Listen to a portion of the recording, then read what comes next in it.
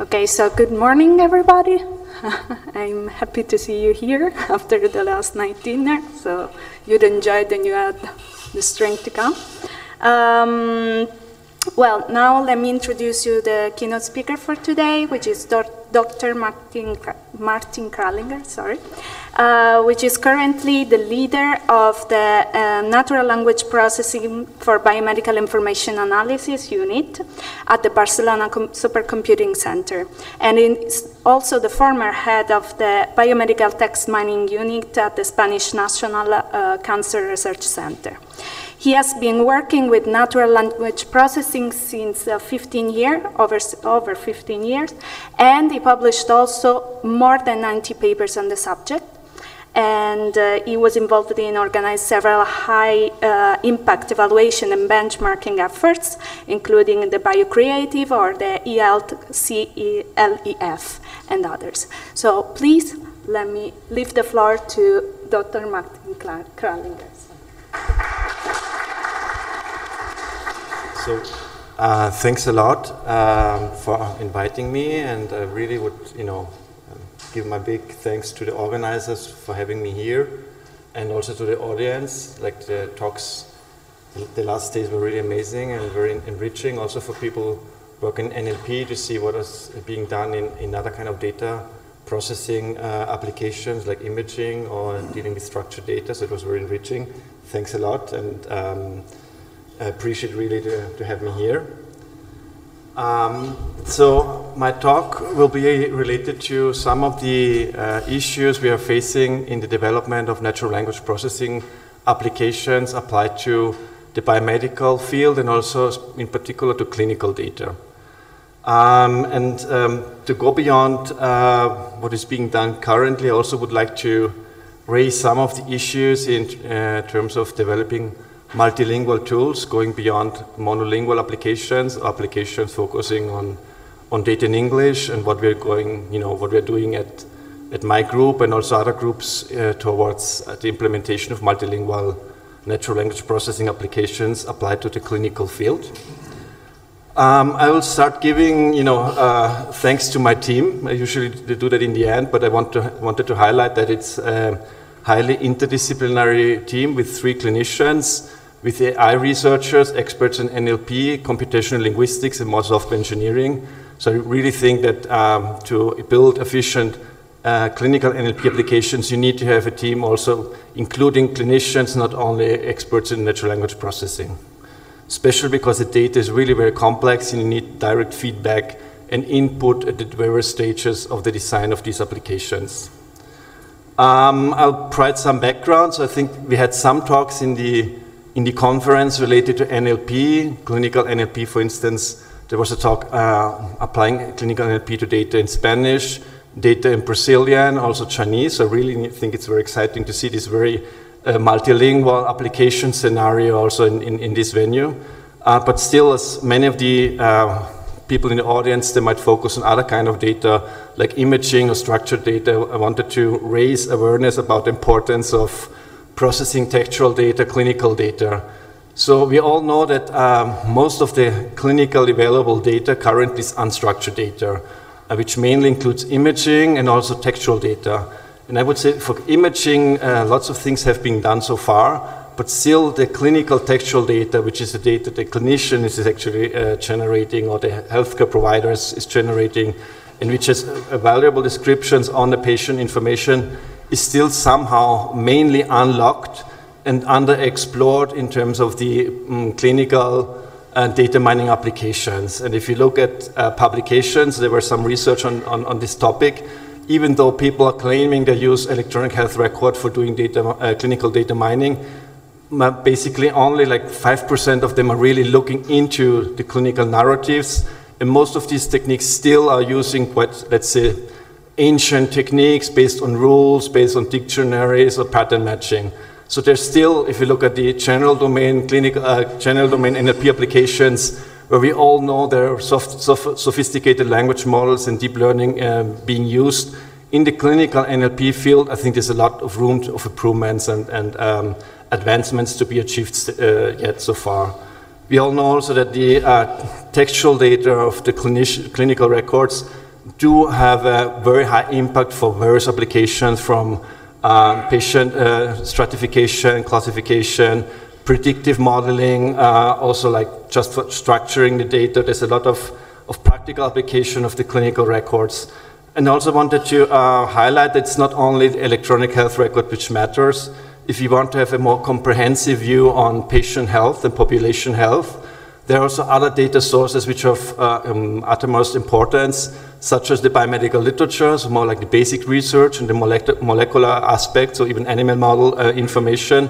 But there are also like scientific clinical trials. There's the web data, the biomedical web, and if you look at the large language models, they're also used, and they get like basically data sources from doing web mining or web content.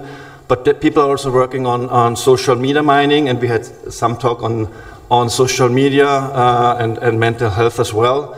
Patient forum, patent data, if you're going into more like competitive intelligence applications, blogs and so on. So to get more comprehensive view on patient information, even like patient-generated content or user-generated content, one needs to look at, at the whole picture and also see what's the connection or how you could actually integrate various data sources. And obviously there's a lot of data in each of these. Basically, just for those which are not really familiar with NLP, the aim of people doing research in clinical NLP is to extract information, understand, interpret, and basically process human language, in this case, healthcare provider, scientific, biomedical language, in textual form. I also wanted to raise a little awareness about going beyond English. So there's a lot of research being done in clinical NLP in English. There are data available, such as the MIMIC corpus of clinical records. But most of the patients worldwide, they don't have their data, the clinical data in English. My clinical record is in Spanish. And I would say also many of the people in the audience, if they look at their own healthcare data, most of it is not in English. So we really need to go beyond that and push as a community towards developing either tools for each of these other languages, because they all have available data sources, or directly also go towards the generation of multilingual clinical NLP applications. We know, all of us know ChatGPT. It is a big success also because it is a multilingual application. So we really need to go beyond doing NLP in the clinical field using all the same data set and all in English. Just like to highlight, like if you look at the Spanish clinical content, there are over 570 million people which are potentially also patients, and they also include healthcare professionals, which might, or could provide clinical content in Spanish. And if we go beyond that, look at the Romance languages, including Italian and Portuguese and French, and where multilingual application could be easily adapted across these different languages. There are over 900 million people speaking Romance languages. So I really would try to push towards bridging, the gap between resources which are being developed for clinical NLP in English to the other languages which provide variable content, especially for some of the application scenarios such as rare diseases, where you really need to go beyond what is available for English. So clinical NLP is very difficult. You have read, or many of you have read your clinical record. It is a very complex type of textual data. It contains a lot of very technical medical terminologies. So it can be up to 28% of technical medical terms when you read some of these clinical reports. It does have, in some of the, especially in some of the languages, lots of English expressions. So it's somehow even maybe multilingual. It has many new terms being introduced. If you look at the COVID literature, COVID clinical records, they were publishing and they were describing things which were not observed before. So it's a rapidly changing type of textual data. So you need to accommodate also for these rapidly changing content types. It is very telegraphic. It contains many abbreviations, acronyms. It's highly ambiguous. Clinicians usually don't have much time, especially when they're writing clinical course or they're working in emergency departments. So it has lots of ungrammatical expressions, basically sentences which lack punctuation marks, accents in some of these languages. So it's a difficult type of content. But still also it is very redundant in some of these cases. So many of these kind of clinical records have a high degree of redundancy. They're repeating the same things because some of the patients share similar characteristics, but they also do a lot of cut and paste. So when you look at these records, they're difficult, but they also have some sort of, let's say, low-hanging fruits in terms of the redundancy and recurrency of the information. And it's obviously very variable also because if you look at data from one hospital to the other, the application needs to be adapted. If you look at one type of clinical record, like a discharge summary, to another one like radiology report, these systems need to be adapted. And also, obviously, depending on the specialty, it's not the same thing to process ophthalmology data than oncology. So these kind of tools need to be really flexible, or the approach or the pipeline you're implementing needs to accommodate towards these changes in language, the changes or different variances in terms of the type of record, even with differences between hospitals. So there's no like scenario where one NLP application can be built out of the box and you pretend it will work very well for all kinds of data and all kinds of hospitals. And I will show you some of the strategies we are implementing in the context of European projects to deal with this variability and the adaptation process of the applications. So I also wanted to mention that many of these resources, especially the annotated data, which I will show you later on, they were generated in the context of a strategic national plan for the advancement of language technologies in Spain. So there was a strategic plan promoted by the Ministry of Economy to generate what they call linguistic infrastructure. So you need annotated data set and development of particular components, including large language models, to actually boost the development by the community, both in academia as well as for the industry, for the commercial applications. And in the context of this national strategic plan, we collaborated with hospitals, with the National Medical Library in Spain, the Medical Agency, and some other scientific institutions to build annotated data set, labeled content, terminological resources. So we all know that ontologies and structured vocabulary is key for structuring data and for processing data and to make it more interoperable. We also were working on this topic, very specific components to process clinical content. And we also were organizing, and I will come back to that later on, what we call shared task or evaluation campaigns. So basically competitive tasks in academic venues to boost the development of components by the community, but also to evaluate the quality of these systems. So specifically in clinical NLP and clinical application, we really need to know what's the quality of these components, and the quality will change over time as technology improves as well. So what are actually the driving forces behind the development of these kind of resources in the clinical NLP community? Obviously, the access to data is key, and we all know this is not trivial for data, patient data, which basically has a legal restriction in terms of data privacy and data access. So this is very difficult to achieve, and I will show some results or some resources we were able to release for Spanish.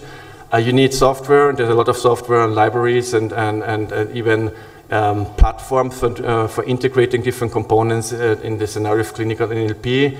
And what has been key in terms of boosting the development of resources in clinical NLP are shared tasks, community evaluation campaigns. And there's one focusing on data in English, which is basically the I2B2, now called N2C2. There are several shared tasks at CLEF, at TRAC, and we also were collaborating with a community effort called BioCreative to evaluate these. Just to mention, in Italy, you also have a evaluation initiative called Evalita, which is promoted by the by the NLP community in Italian. So, and they also have this year a track on processing clinical content in Italian. Another issue, and I think this is not really solved, although people are talking a lot about that, is what's the legal scenario in accessing clinical content by the research community or by the developer community. In the US, I think it's a little better defined what are the kind of information which are sensitive, which is considered to be a sensitive information. In the European framework, I would say this is more like a general legal definition. But if you go back to the reality and they ask you, what is is the data anonymized, or how do you anonymize the data? It's not very well defined, and you always struggle with what is the kind of information you need to mask, or you need to resynthesize, and to make sure that the data is anonymized. So I think that there's room to to improve that kind of more concrete technical scenario on defining how to access the data and how to generate actually de-identified anonymized data. I would say also the driving forces nowadays include, and I think this is like more the later part, the access to large language models, or pre-trained language models, adapted also to clinical or to biomedical language. And there are quite a lot of language models already being generated, for instance, for English. You have CleanBird, you have quite a lot of different PubMedBird. There are quite a large number of models, and there are also models being adapted to the clinical domain in other languages. So there are some for Spanish, and I'll show you later on. There's an initiative to generate a clinical language model for Italian. There's one for Dutch, another one also for Swedish. So there's an ongoing effort to generate these language models actually adapted to the clinical language as well, or the biomedical language. And I would say also that one of the let's say, efforts now is not only to work on basic research in NLP, but also to generate resources which can be connected directly to the clinical needs, to clinical use cases, which in the beginning was more like not that important for the researchers in NLP and computational linguistics.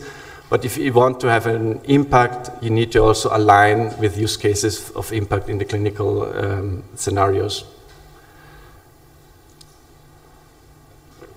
So I'm trying to sell a lot of why NLP is very important, and I think also one needs to look at the different applications. So applications of NLP, and I think ChatGPT actually was it's, let's say, good for people working in NLP, but also bad, because you never know exactly what is the role of generative language models for some of these applications we're working on in the field of clinical NLP beyond data augmentation. So there's still some let's say, a question mark there. But if you look at the application, they range from generating terminologies and ontologies directly from textual content, improving information access by more advanced semantic search and text indexing applications, semantic annotation, or basically named entity recognition, extracting automatically very complex clinical attributes such as diseases, symptoms, medications directly from text, and linking them or normalizing them, mapping them to control vocabularies and ontologies,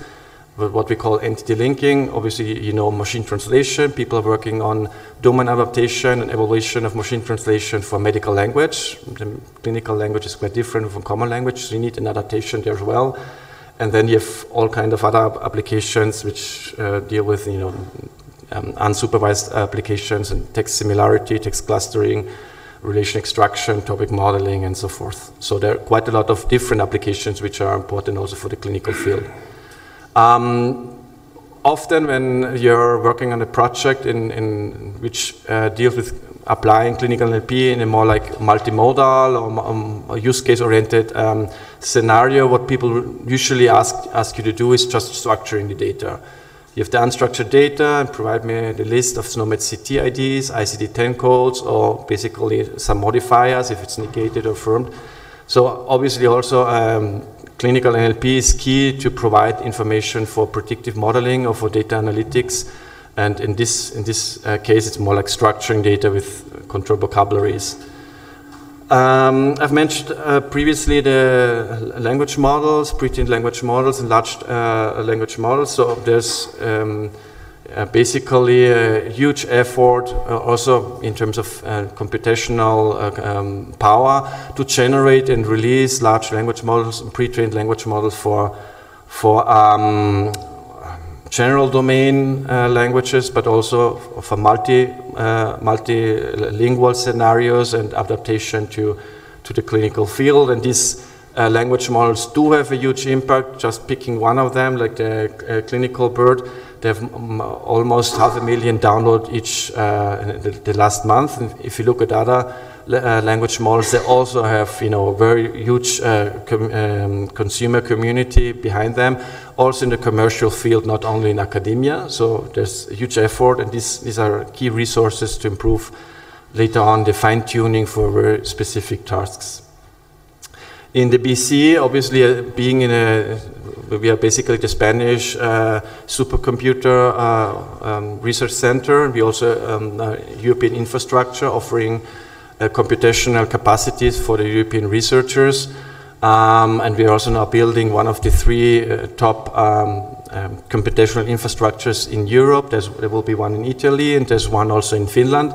So we are also working on generating language models for general domain in Spanish, and also for Catalan, and also domain-specific models for basically for the biomedical field. If you look at the general, you know, let's say a very prototypical pipeline on how people work in this field, obviously you need to do some pre-processing, gather the data, large data collections.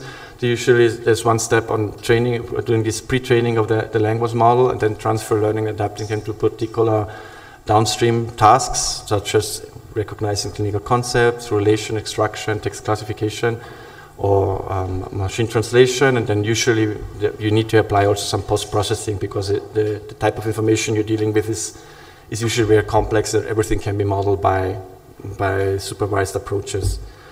Then, I mean, also looking at the biomedical NLP applications, I already mentioned these issues in terms of the type of input data. So you need to characterize very well the type of information you're processing in terms of the clinical record variability. You need to deal with the privacy issues. So usually you need to make sure that either the processing is being done in-house, meaning at the clinical site, or that at least a sample of the data is being anonymized or de-identified.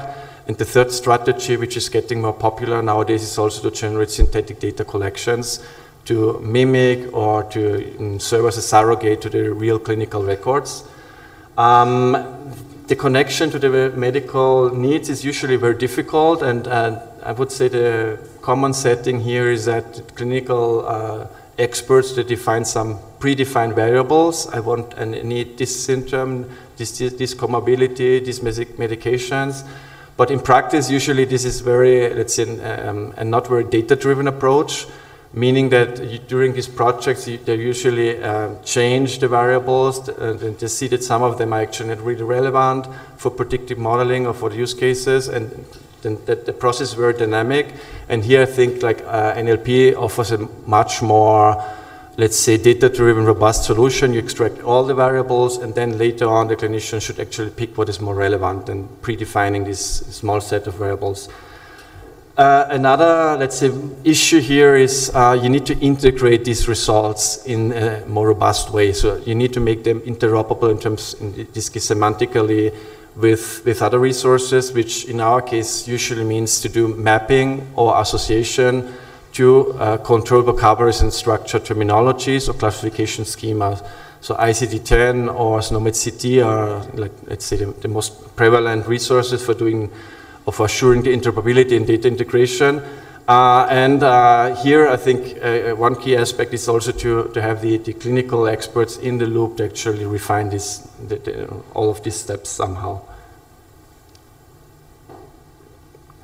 So just like as a comparative scenario, what do you have for English? There are, I think, very valuable resources such as the MIMIC dataset which is released in Physionet. There's some scientific publications. If you do more like biomedical or basic research mining, obviously the data source is mainly in English, so you don't need to worry about, or not that much about adapting your resource beyond English. There are quite a lot of annotated corpora and data sets already available, and there are huge collections of ontologies and control vocabularies. UMLS has been mentioned in some of the talks. On the Open Ontology Foundry, there are quite a lot of different ontologies capturing the domain knowledge for different application scenarios in the biomedical field. Beyond English, there's quite some effort also to do NLP, clinical NLP in Chinese, but beyond English, one needs to face the reality. There's a lack of large clinical corpora, and especially in Europe with the data protection scenario, it's very difficult to actually generate these data collections. There are scientific publications more from the medical community, so like there's a huge medical community publishing also in Spanish, and the databases, you know, PubMed, but there also are databases specifically focusing on content in Spanish and English, such as Cielo. And also like there are medical clinical publications in Italian, but obviously they're directly targeted towards the medical community speaking this language. There are really very few annotated label data resources, and it needs to be pushed. You know, if you don't have high quality annotated data sources, there's no way you can actually implement more sophisticated supervised machine learning techniques. And although there are efforts to generate multilingual terminologies, SNOMED captures quite a lot. You have mesh terms also in multiple languages. Medra publishes also the content in multiple languages, and you know, these are being highly used. There's still a lack of multilingual terminologies, and some of the languages they lack even very basic terminologies. We're dealing with a project with content also in Romanian and in Czech, and basically there's no SNOMED resource. There are basically no, you know, useful medical terminologies which you could use as a starting point. So you also need to see what a machine translation, biomedical machine translation could enrich or supplement this lack of control vocabularies. I mentioned already, you know, the raw data and the importance of raw data for generating language models. To have a subset of them manually labeled by clinical and experts and also linguistic experts to build these semantic annotation applications dealing with named entity recognition, clinical concept recognition. And the key step here, and I think it's highly under-researched so far, is this entity normalization and mapping to control vocabularies to really make it useful in practical terms. Looking at a little the issues on the annotation pipeline, the very first thing is actually to define the problem and how you select the content, the documents you will work on. And this is it's not really trivial in the clinical scenario. So how do you select the clinical records you want to work with? There's some what you can call metadata, which is basically clinical codes associated, but the content selection, I told you already, it's very heterogeneous, the different types of records, it's highly redundant. So data selection is still something also very, let's say, not very transparent, not very well researched, how you select the content, and also how you select the content to build high quality annotated data. You need to search for the knowledge gap. If you want to apply that in practice later on for predictive modeling, if you don't select the appropriate document, obviously you will not be able to capture the information you want to extract. And they usually need to be aligned also with the use cases. And the clinical use cases are very complex sometimes. So to select the appropriate data is really difficult because you lack this metadata or rich metadata. And also the discussion with the potential end users. So if you're extracting this information and selecting the data, if you're not sure it will fit the user needs, the clinical needs, in the end this might be a huge issue in terms of what is really successful there. And also one thing is, which we're working on, is to use as public data in the form of clinical case reports, which are very specific type of publications in the medical field, as a substitute data. They're describing a patient, and they're very similar to discharge summaries in some of the cases as well. And sometimes you just need to have some manual selection of the content if you really want to make sure that they're actually capturing what you are looking for, which is very time consuming. So if you look at the entire pipeline, just the data selection usually can make up 20% of the effort in actually building these annotated resources and also the components behind them. Another issue, and there's now an initiative promoted by a research group in the UK, in the University of Manchester, and also some other European institutions, is to release and to propose a more robust, let's say, annotation scheme and guideline. So annotating clinical content is very complex, and it takes a lot of time, and it's very expensive. But these guidelines, how you annotate the data, are usually not really released, or they're very, basic and shallow. And I would say this really results in a sort of, you have like the black box for AI, but this is the black box of annotated data. If you do not know what are the criteria, if they're not very well defined, and how you actually label the data, later on you're not able to interpret what this label will mean in the very first place, and you're not able to update the data sets. I told you already the content changes quite quickly, and you're not able to apply it to other kind of application scenarios. If you're annotating diseases and you're focusing on cancer and you want to adapt it to, for instance, cardiology, if the guidelines are not very clear and you cannot adapt them to other application scenarios, then you have to start from scratch again. So you need to have these guidelines, release them. They need to have the clinicians in the loop. And there are some data sets, and you look at the annotation process, and they were annotated by IT experts or by linguists, and obviously clinical record needs to be labeled, or you need to have the clinician in the loop. The medical language and content is very complex. And you need to refine these guidelines constantly. So the data changes, and some of the things which are captured in the guideline might lack or might miss information you have in real clinical records. So you need to refine and keep these things updated and keep versioning of these. Another thing is also to measure quality of these guidelines or the annotation process. So what we do in the NLP field is usually having something called like a consistency analysis or inter-annotate agreement. You have several people labeling the data. You in parallel, and then later on you compare the labels and check out whether they're really labeling things in the same way and measure consistencies. And this is more like the upper boundary which you would expect for an automatic system to achieve. Is two people do not agree. Obviously this is a scenario where also the system would get confused in terms of the data label processes.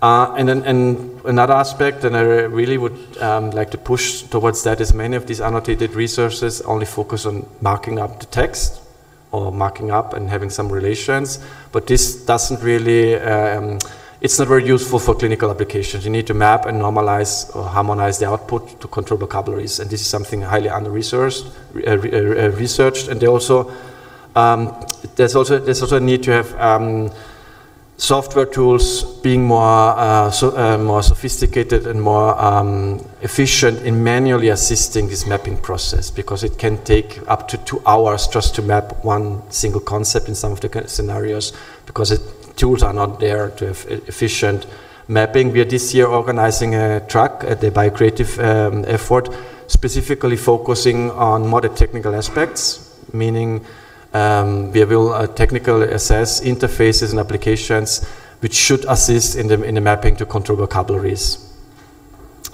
And obviously, here there might be some bias or some characteristics you need to take into account. What is the control vocabulary to which you will map.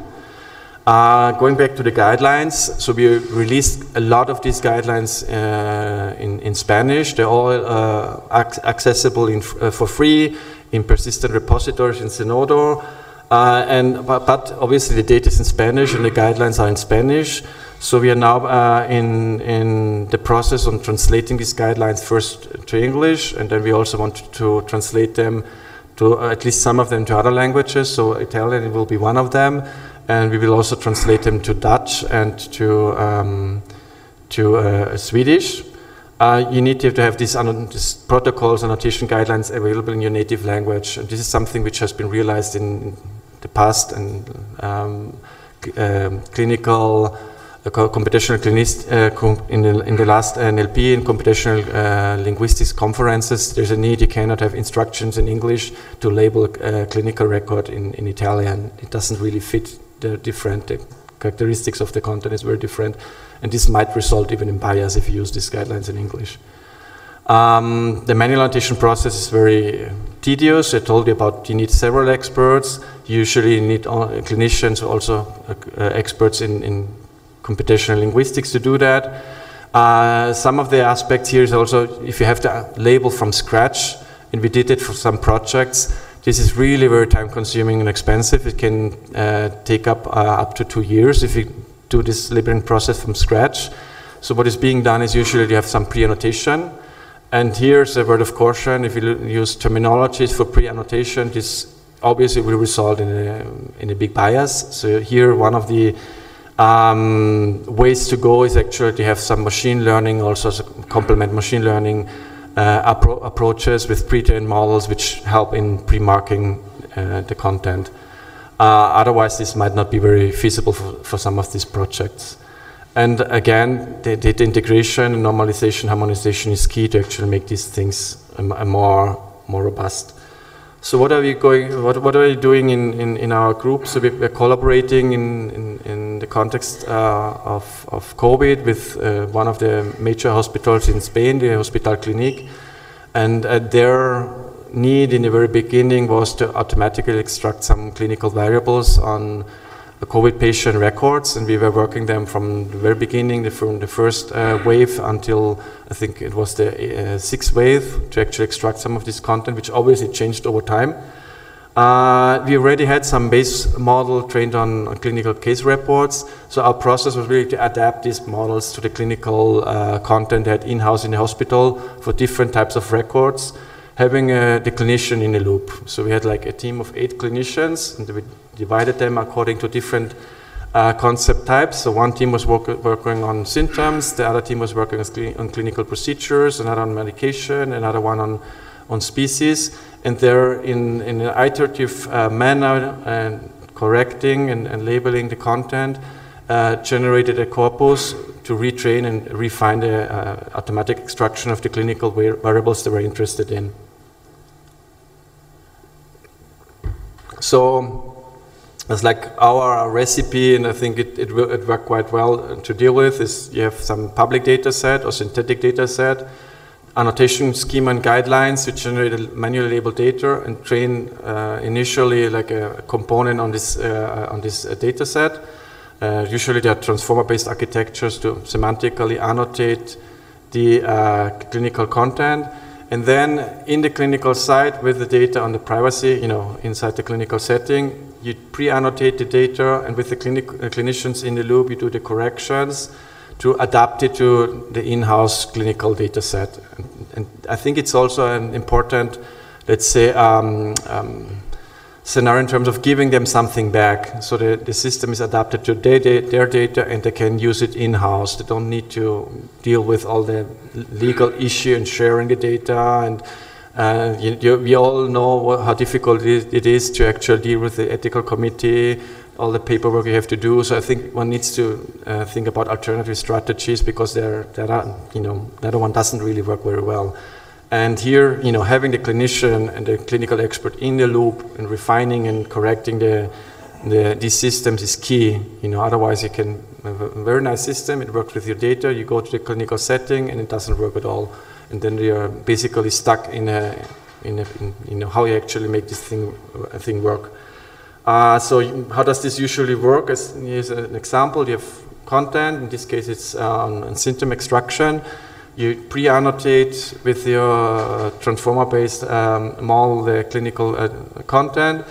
The clinician sees these suggested labels, he corrects them, and then with the corrected version, in an iterative manner, following obviously these annotation guidelines. So there's also some, let's say, teaching process. You have to tell them how to do the corrections, and they have to follow consistent criteria. So you need to do some training to the clinicians, which is not trivial at all, because they're very busy. They have to see patients. They have to learn these guidelines. Often they don't understand what does it mean to label text. That's not what they're usually doing, and they don't know exactly how these things work. So they correct this and can retrain this model. So here, I think one very important thing also to do, and by the communities, to have more scenarios and teaching and doing dissemination and training of clinical experts to be able to do this. So we were working with people, with documentalists, but we really need, for some of these use cases, the clinician and even the specialist doing these efforts. So what we did and what we have generated through this scenario is actually giving an unstructured clinical record, being able to automatically label this content with systems, I told you about this iterative correction. Now we have over 40 different entity types already and components adapted for Spanish, which ranges from recognition of symptoms, diseases, clinical procedures, medications, chemical compounds and drugs, clinical observations, we have professions, we also have locations of various types, and also clinical contextual modifiers, meaning temporal expressions like duration, when something started, when, and also negation speculation, which is really key if you build a knowledge graph from textual data. If the, say, he doesn't have this symptom, or he didn't have this disease, this is really very important, and it's one of these confounding factors when you consume these resources. So the clinical negation or the negation extraction pipeline is also key to actually make these things practically useful. And mapping these automatically extracted concepts to terminologies, we use a lot SNOMED-CT, but for other scenarios we also used ESCO for professions and occupations, and or NCBI taxonomy for species, and or ICD-10 for procedures. So in the very end, with this strategy, you are able to also generate structured data directly from the unstructured content. So I'm a little behind time, so I might rush a little more here and skip some of these slides.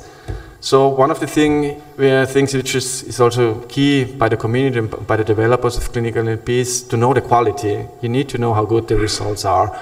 And especially with lots of commercial solutions where this is little like hidden beneath the desk. If you ask how you train the model, how you generated the tool, usually it's very difficult to get some clear answer, but if you ask how good the results are, how you evaluated each of these different components, there's usually a very ambiguous answer. You never know what's the quality. So here in the modern academic community, shared tasks are the way to go, and are the way to actually generate data sets which have high impact. You share them with the community. They all are trained and built on these data sets, and you can transparently actually compare the results. And you avoid that this scenario at one data set, one tool, and I told you already how difficult it is to generate this data set. It can be, I mentioned here in the slide, 3 to 6 to 7 months. This is a very optimistic view. Usually it can take more than 1 year to generate a data set. You share it with the community and they compete on solving this particular task around the data set, and you can compare the results in a more efficient way. There have been lots of different shared tasks, and this is a very outdated slide, but from 2015, but there are lots of shared tasks on clinical NLP, which range from search engine, semantic annotation, text classification, semantic annotation, relation extraction, automatic summarization, question answering, biomedical machine translation. So these were really the key instruments to boost the performance in our community. And I also would say it's also a way to engage and students in generating or learning how to implement these systems in a more robust way. As I'm a little lacking behind time, I will very quickly highlight some of these. We have been working on shared tasks for oncology, finding mentions of tumor morphology in clinical coding, the ICD-09, ICD-03. Clinical coding, so assigning clinical codes, ICD-10 codes to textual data, semantic indexing, which is basically indexing with mesh terms, in this case content in Spanish, text anonymization and de-identification. So here we also have one on drug, chemical compound recognition. So all of these mentions were manually labeled with annotation guidelines, consistency evaluation, and then mapped to, in this case, to SNOMED-CT IDs. We had one on, I told you already, on oncology, and basically the task also had to do with finding all these mentions, and they were very strict in evaluation. So even if you have like only one character wrong, the answer was basically a false positive. So we were really, very, let's say, conservative in evaluation scenarios. So you had to find the mentions, you had to map them to ICD-0 identifiers, and then we also had one which was basically sort of clinical coding scenario. Teams were very good. So if you look at the F-scores, of these teams. So and this is already a couple of years back. So now systems even are achieving better results. So they are quite good. If you compare them to humans, which basically have a similar range of consistencies. We had one on anonymization, so finding all potential sensitive information in the text and masking them. We also asked them in another subtrack to identify what kind of sensitive entity it was. With over 27 categories. So in the US, I told you, you need to mask 18 classes, so we were quite exhaustive in this setting. And we used this shared task also to implement a system adapted to this COVID corpus I told you previously, generated at the hospital clinic. And this corpus will be released in a couple of weeks in Fusionet, where also Mimic 4 is being published. So we are collaborating with people from Mimic. So it will be the first clinical corpus published in Fusionet, and also with the annotation guidelines on how to de-identify and semantic annotations of these data sets. We had some other tracks on occupations and professions and social status. So I think we all know that occupations are very important also in terms of our health. So there are exposures to, let's say, zoonosis or stress, depression, and even the social status. If someone is like homeless, this also is important to capture when doing the clinical, let's say, characteristics of the patient. So we were working also one on biomedical machine translation, on the recognition of diseases, and also the recognition of species and pathogens, including also family members and food. So I'm not going into details. All of them are manually labeled. We had the mentions labeled. They're all normalized. We all released these guidelines, and all the resources we are generating, we make them public. They're in repositories. We also have like videos of how the systems work of the participants and the evaluation libraries and all the other kind of resources. For diseases, we also had, like I told you already, a competition, and we also generated a multilingual content, a version of our gold standard data set. So for that we used machine translation systems. I told you already we were working on benchmarking medical machine translation in another scenario. So we did machine translation of the case reports, and we had let's say an annotation transfer strategy to actually map the mentions of these diseases to the other languages. So this data set is published in English and all the Romance languages. I think we only have Corsican missing, but all the others are there. And how does it look? So basically you have sort of parallel data set, the original data set in Spanish with the mentions labeled, and the translated data set also with the mentions labeled and normalized, in this case for English. We had also participants in these different tracks from different countries. Actually, this track on disease mention was won by a team in Italy, which was very interested in adapting this technology to content in Italian. Other tracks I've mentioned that also participants from Germany, which won 1 year, from China another year. So I think there's a global interest actually also, beyond people working in Spanish. The technology behind these teams, obviously they use transformer-based architectures. They usually have, they use pre-trained language models which were adapted to clinical content, in this case in Spanish, and they also have more sophisticated techniques to do this entity linking and mapping, exploiting text similarity approaches. If you look at the results, I think one really needs to differentiate when you talk about NLP, clinical NLP results. You need to look at what are the results in terms of what kind of entity, what kind of clinical concept it is. Obviously, for de-identification anonymization, these results need to be very high. You need to be very robust in not having any leakage of sensitive information. So the Medican track in the very end was dealing with the anonymization part. So there, it's key to have these high precision results, and they're also easier. Other tracks like finding species mentions was also quite easy for some of these systems. But diseases obviously is a much more complex scenario, and even for clinicians, sometimes it's not so easy to label diseases. We had one on species recognition, and I'm not going into many details. Obviously, finding species and pathogens, virus is key. We had like the pandemic, and we know this might come up again. Finding disease, species is also important for like food allergies or allergies in general, antibiotic resistance, and just like food contamination, so on. So we also had this track where we had to find all these mentions and normalize them, in this case, to NCBI taxonomy. And again, we also released a multilingual version. In this case, it's even easier to adapt it, because in the case of scientific nomenclature, types of species mentions, they might be the same, although we saw that depending on how they mention it, there might be even variances on the scientific names there as well. And again, we had this approach in translating and generating these resources beyond what was the original data set in Spanish. Teams had very good performances, and I think you can already use these things for downstream applications in the clinical setting.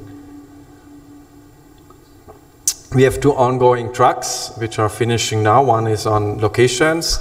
So many of you traveled here. So there's an interest also in travel health, or more health related to movements of patients. And our original motivation was actually several years ago with COVID, when the clinicians told us we need to know where the patient came from, where he traveled, and what is the movement of the patient.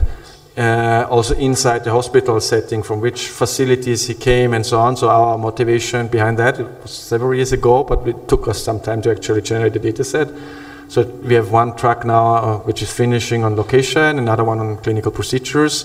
So obviously, it's important to capture the movement of patients, especially for some of these more infectious diseases, but also like for other kinds of scenarios where you need to know the origin of the patient in terms of the prevalence of some diseases which are endemic or tropic diseases, but also we identify language of the patient. If you want to know what is the language the patient is speaking, and you want to have a translator there, sometimes it's very convenient to know this kind of information as well, especially for nosocomial diseases where the patient moved inside the hospital setting is key as well. Also, we generate a data set in English for this scenario. And I'm terrible behind time, so I just want to say that these tasks have high impact. You're generating lots of systems through these competitions. Usually it's a global effort, and also commercial teams are participating there. You're generating resources which can be reused later on, and the focus, at least in our case, was to adapt them directly to clinical use cases, which we're working with in the context of hospitals, and encourage those which have students to actually promote participating. We did surveys in all of these tracks, and basically most of the times people said it was also an educational experience for people, for students, which learned in a more competitive way how to implement these tools. And to finish, I will maybe only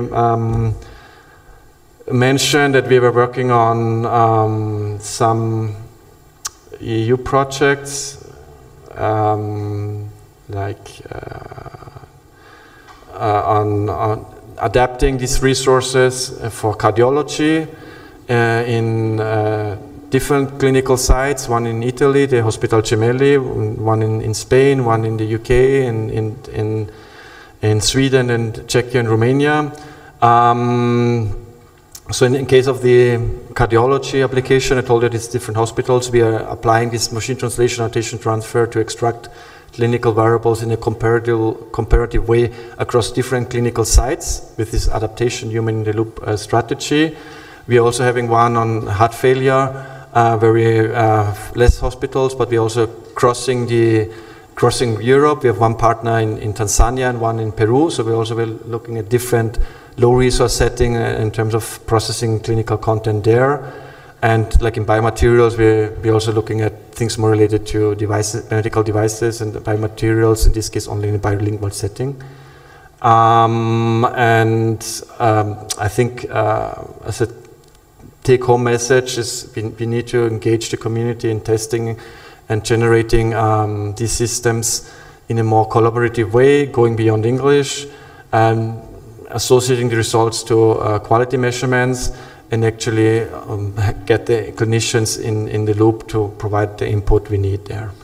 And that's basically it. I wanted to acknowledge the funding agencies and also our clinical collaborators. Thanks a lot for listening.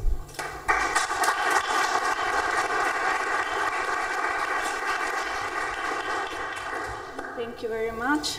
I'll let you now for the answers and the questions. Any questions from the audience?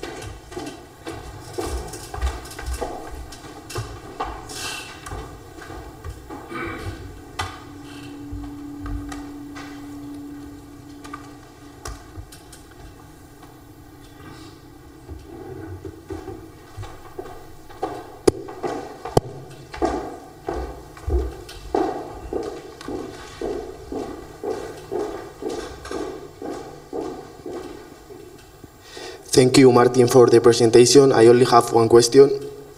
That is, what do you think about the large computational cost required to train these models like ChatGPT? Do you think that we have a computer resource capable of doing these models in our country and with our resource? Thank you.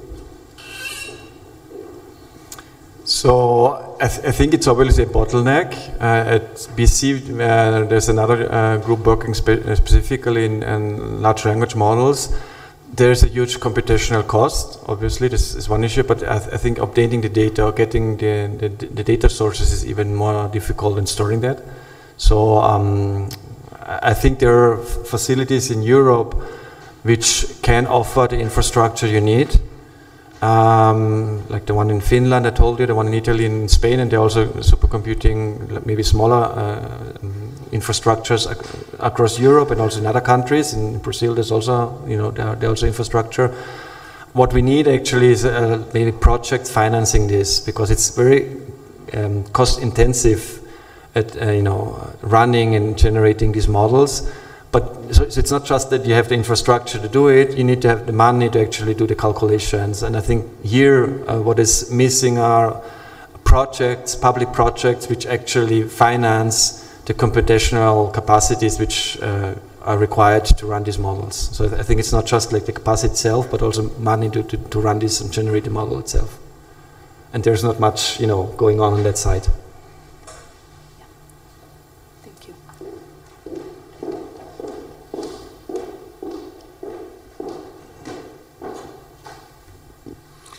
Thank you. You used in your talk a number of times the term structure. And I understand that language has a structure, but language with a structure is used to convey, in the medical setting, medical knowledge with a structure. When you use the term structure, are you talking about structure in the language or structure in the medical knowledge? So structure in this case means structured data representation, which is like data model, meaning that if like you have structured data, which is ICD-10 codes. This is like a structured tabular data, or you have basically data model behind that. So when I say structured data, I mean a data model, structured data model, not like structured data. Obviously, language has structure, although clinical languages might be less structured sometimes. So there's no medical knowledge structure. No, it's basically a data model or data model representation.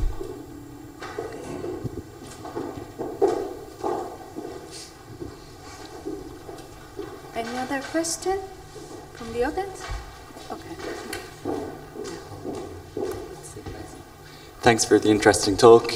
You gave lots of examples of different tasks and applications and techniques. I'm wondering, do you have examples of applications that have already been widely deployed in clinical setting, across countries, for example, and on the other hand, maybe applications that could have a huge impact but are still a bit far away from clinical maturity in terms of deployment to a clinical setting?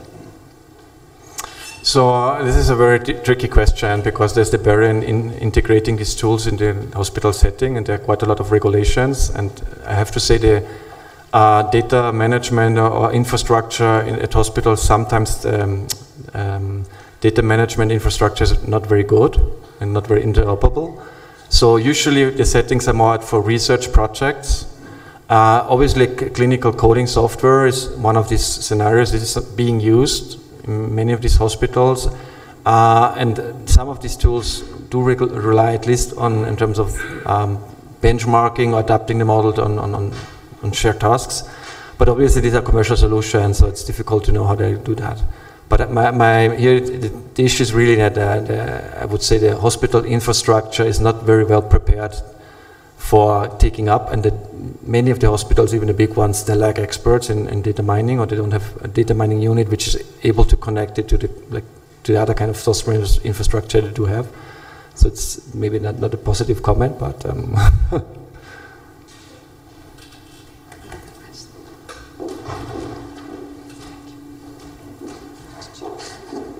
Sorry.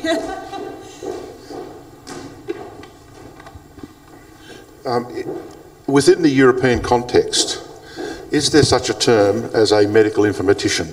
That is, a medically trained person who's gone off into one of the informatics areas and become moderately expert in that, so that they can actually sit and translate things and work within these projects. Does that particular employment category exist? So I might not be the appropriate person. My understanding is that it's very heterogeneous. So in each country there might be a different scenario. In Spain, as far as I know, there are like biomedical engineering degrees. I'm not sure that there or might be some specialization in medical informatics, but I don't think it's like a standardized, let's say, job description. It might vary a lot, and my feeling is it's very much biased towards particular kinds of information like imaging. So there's hardly anything in terms of the programs and how the skills dealing with the textual data. I mean, the data the clinician is generating is primarily textual data. Yeah. Even the imaging is done usually by technicians. So for me, it's very surprising that, working on the topic, that's what the clinician is actually entering in the system, but it's not really being explored almost at all. And it's more like imaging, I would say. In our circumstance, there is nobody with a medical degree within the IT structure, including data governance, including chief information officer. Nobody has a medical degree. And I know for certain in Sri Lanka, they actually have a track. So you qualify as a doctor, you do your internship, you do one more year, and then you decide, I'm going to be a cardiologist, a respiratory physician, a surgeon, an oncologist, or a medical informatician. And there's a defined path to have medical informatics within the medical setting. And perhaps that's something that should be pushed out as an idea within the countries to see whether that starts to gain some traction. If I may in this, actually we are in Italy, at least we are doing this in some universities. We have degrees in medicine, which are hybrids. So you have also you get also a degree in biomedical engineering. So you have background on data analytics, informatics, and so on. So we are moving in that direction. I think that's a good idea. Thank you. Any other question?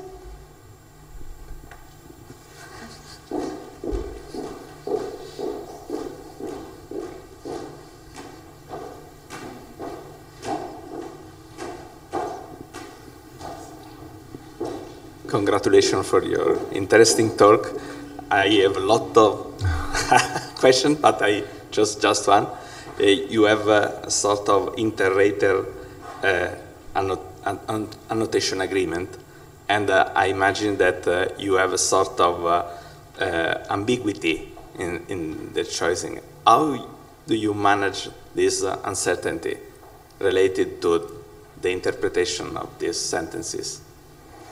So there are different sources of variability. Obviously, the background knowledge is one of them. So what we usually have in these guidelines, we have them, I didn't go into details because people usually don't like guidelines, but we have them very well structured, like general rules, positive rules, so what you should mark up, negative rules, what you should not mark up, more linguistic characteristics, because obviously there's some things more like if they say A and B, should I mark A and should I mark B, or A and B, but this depends. So these kind of things, the discrepancies are usually solved through discussion. You look at what is the course. Didn't he follow a rule which was there? Or was there some under specification, so something missing which we didn't really observe previously? And in the second scenario, you can add additional examples or rules.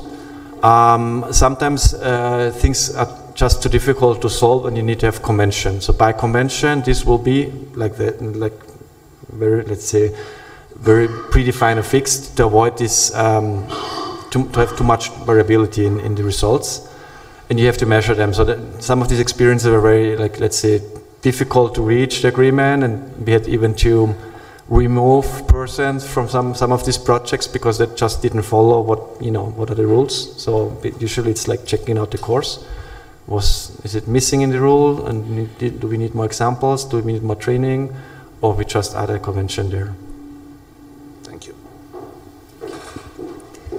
Thank you very much. For a matter of time, I will have to cut the questions, but if you have any other questions, please ask later. If you're here, you will be still here for the day. And just as a greeting, this little gift for you. For your presence here, for the interesting and very precious talk. Thank you so much. It was really very nice, and also the audience was very nice. I'm very happy to be here. Thank you.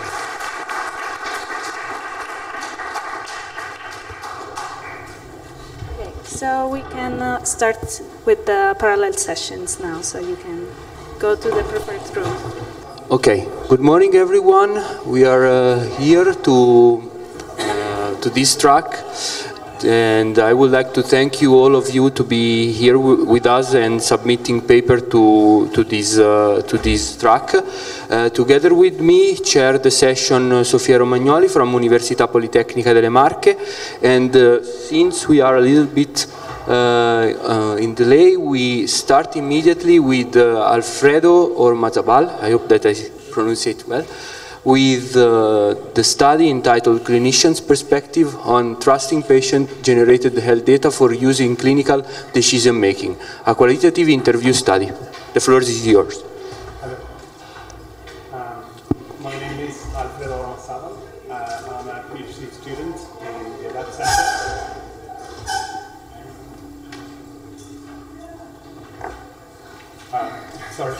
I'm a PhD student in the Data Center in Trinity College, Dublin. And my article explores the clinician's perspective on trusting PGHD, patient-generated health data, for the use in clinical decision making. Just a quick definition, PGHD refers to health-related data that is created or recorded by patients or their caregivers. It's different from clinical data because it's the patient that controls this data. It's often referred to data often recorded by electronic means like wearables, or sometimes take-home medical devices like insulin pumps. And some of them involve some form of artificial intelligence in the background. We know what PGHD is, and its value is quite recognized, but it's not entirely recognized for the use on to make clinical decisions. So, for us to put ourselves in the perspective of clinicians, we need to understand how they make clinical decisions, how they use their clinical judgment. And a good way of seeing it is compared to somebody driving a car. They use a range of information from all different sources, often all at the same time. A bit like driving a car, where you're trying to judge whether you're going too fast or too slow, and maybe your speedometer, the analog speedometer, is near the 100, but you're not sure whether it's, if you're looking at it like this, it's over 100, if you're looking at it like this, it's under 100.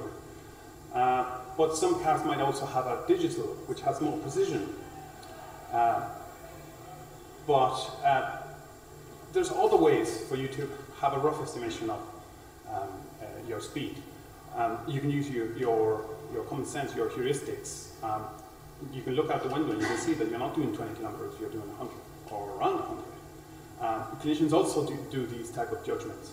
When they see a patient coming in the room, they're already gauging what the patient's status is. The tricky part, and they know how to make these decisions, the tricky part is when they have to include the patient through shared decision making, and they want to include the patient in the decision. It's like having a guy sitting in the back seat telling you, actually not doing 105, you're doing 97 kilometers an hour. And it's not a right turn ahead of you, it's a left turn. So they don't know exactly whether they should trust this data that the patient brings to them or not.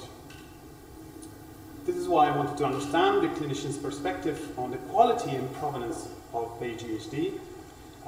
Also, I wanted to see the role of guidance and governance and regulation in shaping their trust in PGHD.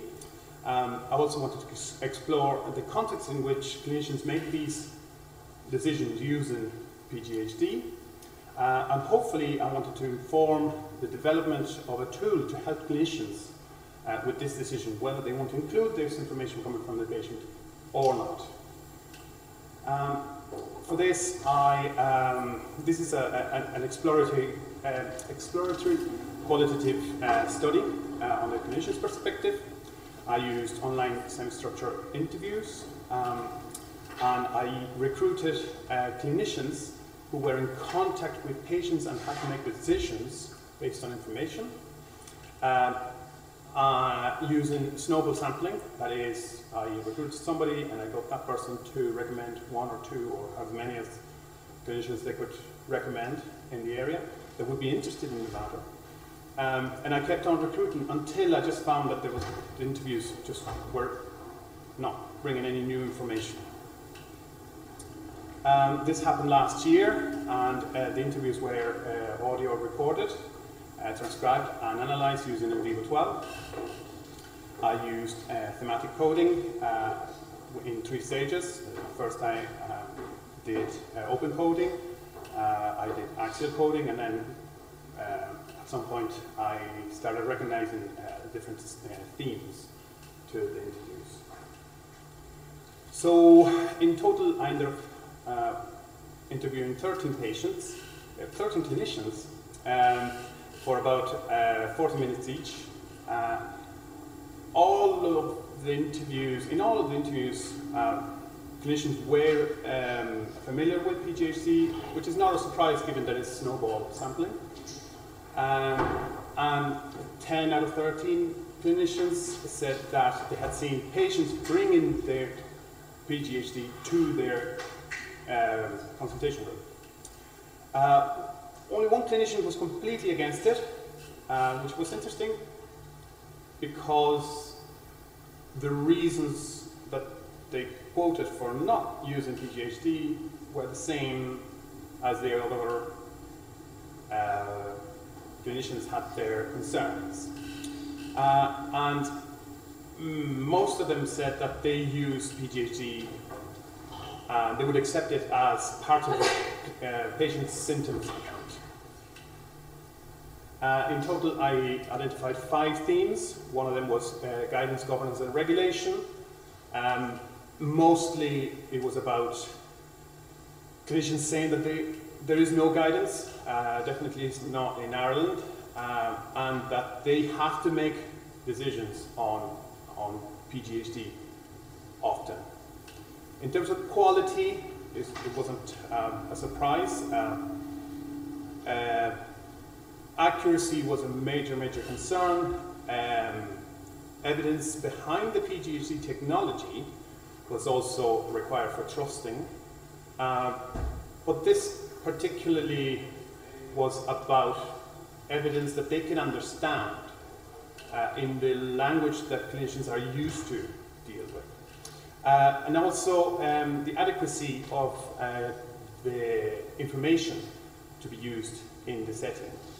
That is, often was mentioned the Apple Watch that detects atrial fibrillation, and often they say, well, that's fine, but I don't know what to do with a 20-year-old saying that their Apple Watch detected atrial fibrillation. I just don't know what to do. I don't know how to act on that because I can't give them blood thinners, for instance.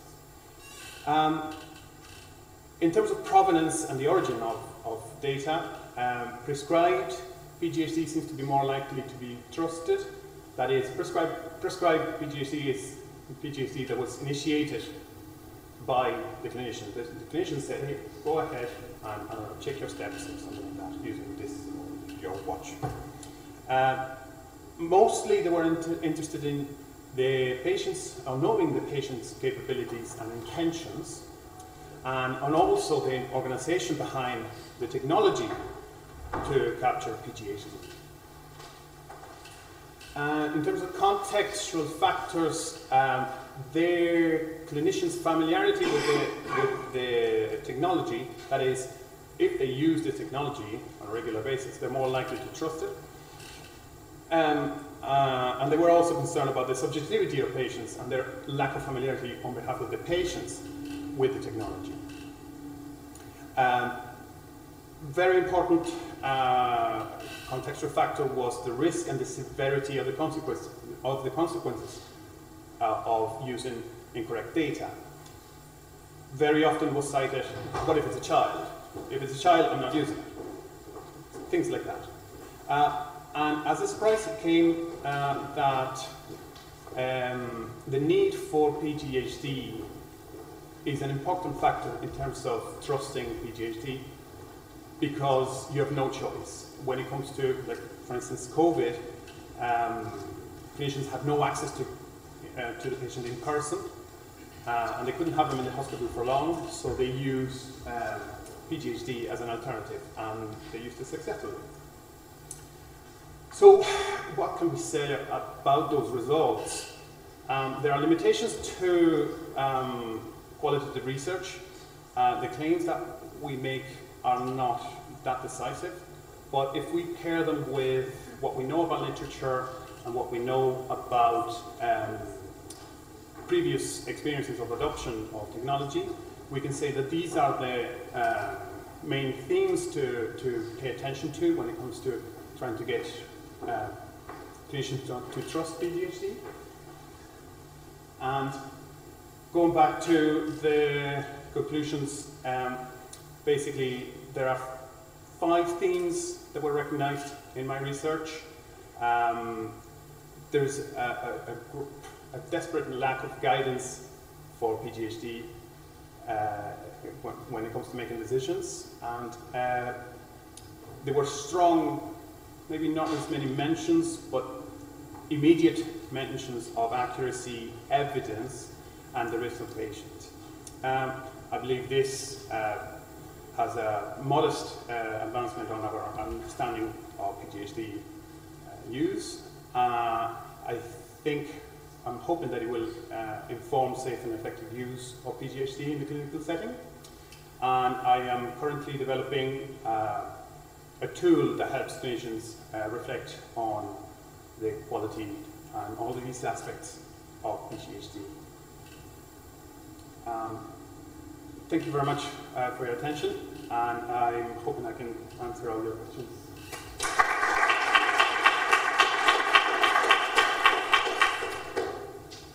Are there any questions from the audience? Yes, please. So, I don't know if I missed it, but where were the physicians that you interviewed from the department, the clinical department? Because it seems to me that depending on the practice, the acceptance of patient-generated data is more or less relevant. Definitely, yeah. They were varied. There was geneticists. There was nurse practitioners for skin. There was diabetics clinic staff, clinicians. There was GPs. Yes, there's a large difference between the different disciplines. In diabetes, for instance, they're very much comfortable with it. When it comes to GPs, they have more room to maneuver, and some of them use PGHD, some of them don't. There was physiotherapists that used pedometers a lot, and they didn't, surprisingly, they didn't care about the accuracy. They were like, I just want to know that they're walking. So there's many valences to this data that can be used on their behalf. I'm just trying to get them to reflect on this in a structured manner, because trust is very tricky and very slippery. You might trust somebody with something one day, and the next day you won't trust them for the exact same thing because the context changed and or there's a better option and you can trust somebody better, or you learn something else about that person. Does that answer a bit? Yeah. Okay, thank you very much again. Talk later. Okay, so it's my pleasure to introduce Andrea Tigrini with his work on gate event time series assessment through spectral biomarkers and machine learning.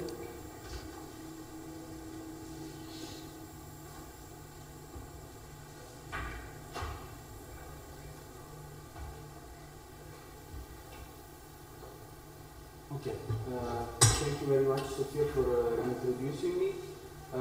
Okay, in the study, we saw how we can use time series data recorded from gate analysis to understand in which way we can assess the neurodegenerative disease of some group of pathologies like Parkinson's disease, Addison disease, and so on. To begin with, we have to understand that the World Health Organization estimated that within the 2030, many neurodegenerative diseases will become the second cause of death in the world. And one important aspect that guided our research line is that this neurodegenerative disease actually manifests themselves with a progressive decline of the motor ability. And so there is a need of realized tools for an early recognition of such disease, such as I said, Parkinson, Addison disease, and amyotrophic lateral sclerosis, to prevent the possibility of developing the disease in a stage that otherwise would be very difficult to handle, since it produces many more disabilities to the patient. So I would like to introduce two perspectives that were followed until now from the clinical practice and from engineering practice. Okay, the clinical perspective generally uses gate analysis to record data and then extract time series from these data. Define biomarkers or motor biomarkers, so some features that can map the declining of motor ability within the patient during his disease or her disease. And in general, they assess the power of these biomarkers through statistical analysis. So the aim of the clinicians is to understand the clinical applicability of such biomarkers, of motor biomarkers, and understand the reasons why such biomarkers are useful to characterize the pathology. From the engineering perspective, we have to see that this is driven by two main approaches. The deep neural network modeling approaches, in which we are able to use all the data recorded from stereophotogrammetric system, inertial measurement units, and so on, to fit really reliable models to characterize between pathological disease and healthy group, and so on. From the other end, who works in the machine learning field generally go through a step of signal preprocessing and graph feature extraction that eventually produce machine learning models that are sometimes more, and actually no, they are they are more simple than neural networks and deep neural networks model. So, in general, the aim of the engineering perspective is to design the sensoristic part and the information extraction part, delivering data analysis and data-driven model for the early recognition of the pathology. So, between the two perspectives, we can recognize the motor biomarkers that clinicians define are, in some sense, plays a key role, like in the features, the handcraft features we extracted in the engineering perspective. So the aim of this study is to investigate recent biomarkers that we have introduced in our recent work, extracted from gait time series in Parkinson's disease, Huntington disease, and other ALS patients. And we create machine learning model to compare to discriminate between pathological and healthy group. Because we want to use this model to allow a retrospective analysis from clinicians to the gait data. So we employed a public available data set that was created by Arsdorff in 2000, but is still really used in this field, in which we have 16 healthy patients, 15 Parkinson's disease, 20 Huntington disease, and 13 ALS. All the data are prolonged data since these patients walk for 5 minutes along a walkway of 77 meters. So we have a lot of gait cycles upon which we can characterize certain timing events. Just to make you a little bit more able to understand this is a typical gait cycle, okay, in which we have many events. And the interval between, for instance, the initial contact of the foot of one leg and the initial contact of the foot of the same leg after one gait cycle is called stride interval. We can define other events of interest, and if we have many gait cycles, this timing becomes a time series. And we extract from this patient 4 important time series, and I want to stress that stride interval is nowadays the most used time series, rather than the other. So we realized this time series, and since from the noise of the sensor we get some what's called outliers, we impute this data by substituting these points with the median value of the time series, in order to not change so much the characteristics, the statistical characteristics of this time series. We employ a simple pressure detector that our group modeled in a recent study, and we start to extract our 6 motor biomarkers, or 6 features that we propose as motor biomarkers. Here we based essentially on 2 main mathematical tools to extract these. That is the Percival theorem that permits to compute the power of the entire time series, spectral power of the entire time series in time. So it allows computational efficiency within our feature extraction part, and we actually use the property of the Fourier transform of the derivative of the signal. And we define essentially the features based on the first 3 even model of moment of the spectral distribution. So we define these 3 features, and other additive 3 features that are more complex: the sparseness, the irregularity factor, and the waveform length ratio. Since all of these features generally are produces right skew distributions, we apply a logarithm to just to linearize the features and making the feature space a little bit more easy to handle with the typical machine learning model. So what we do was the application of Ribbon subject out cross-validation approach to realize 4 binary classifiers for LBA, so LBA, PDA, KNN, and extreme learning machine to compare the healthy group against the pathological disease group. Okay, for the Parkinson's disease, what we observe is that the DS time series provided really good results, and however, the role of DS is already confirmed in the literature.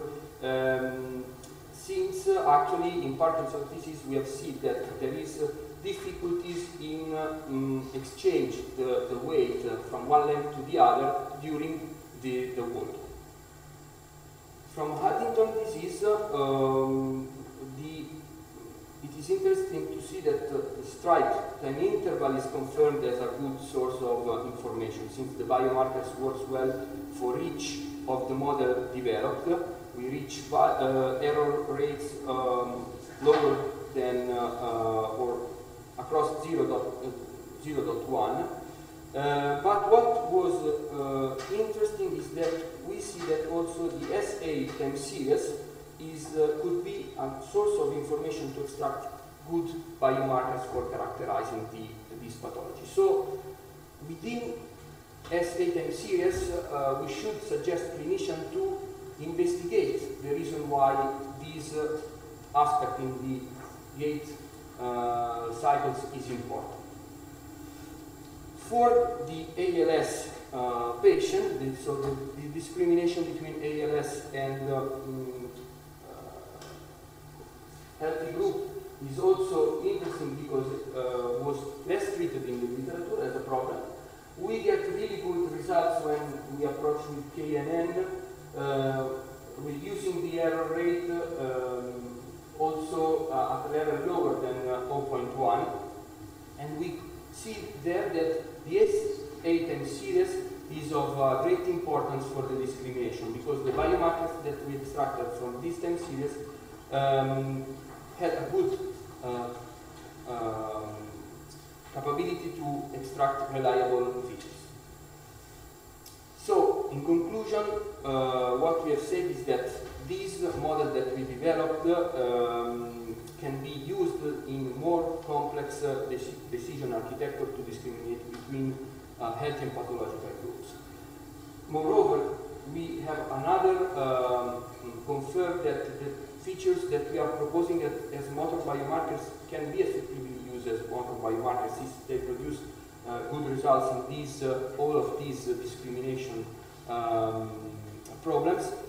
And more important for us and perhaps for clinicians is that the double support phase of the gait cycle could be really important to characterize such neurodegenerative disease and to focus so on this event of the gait time series. So I thank you for your attention, and if there are questions, are of course welcome.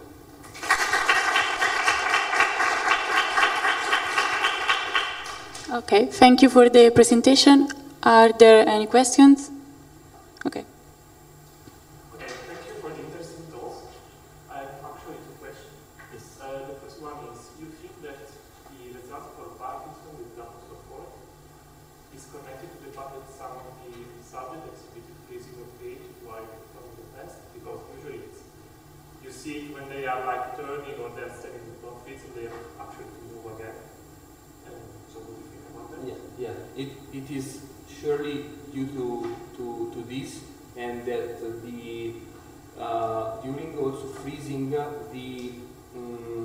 is this sort of difficulties in exchange the weight from one leg to the other. But however, the walkway was long, so the patients know this freezing event. But this is interesting because it could be something that is developed during and is difficult to discover during walk. Instead, with the features that we proposed, we saw these differences also from a distribution point of view that we do not report it, but there is the capability to discriminate this. Okay, thank you very much. And the second question is, you tried binary classification, so you classify pathology versus health, right?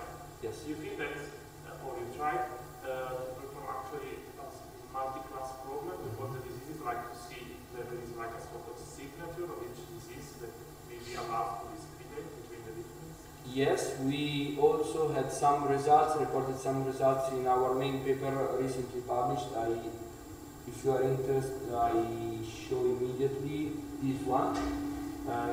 Our recent paper on this approach. We also developed some binary classifiers, architecture for discriminating between pathologies and all, between the healthy group and all the pathological cases. Here the focus were more on the development of a decision-making tool rather than to propose retrospective analysis to clinicians. But however, if you are interested, this is a paper in which we did these classifications and we get really good results. Even with a simple machine learning model like SVM with ECOC error correcting output scheme for the multi-class model. Any other question? Yes? Yes, thank you for your talk. It was very interesting. My question was about the data range. What is the length of the data? Yes. So is it since the beginning of someone's disease? Or the whole collection you have, is it at a certain point? Or do you have like, so on many years? And if you have on many years, how much dependencies can you collect and make a connection with the data? Okay. Now, perhaps I didn't explain well this. During this, during the walkway, during the gate, we have many gate cycles. Okay. So from each gate cycle, for instance, this is the stride time from one event to the other stride event, and we have more than 250 gate cycles, because as you can see here, the time series goes more than 250. Do not look at time here, because this is a mistake, it's not in second. This is just samples, okay? 100, 150, 250, and more. So we have this time series of more than 250 for each subject. And since we have more than 250 gate cycles, and this is consistent with the literature to have this sort of data, because having long walkway for a Parkinson's disease or for other kind of neurodegenerative disease is really, really complex. But as you can see from the time series has a sort of autoregressive behavior. So what we believe is that perhaps we can use less data, so less gate cycle, and this is perhaps an investigation point that should be at least assessed in future study. So the minimum amount of data needed to extract reliable features is a good research point in the future. I hope that I answered. Well. Any other question? No? Okay. So thank you.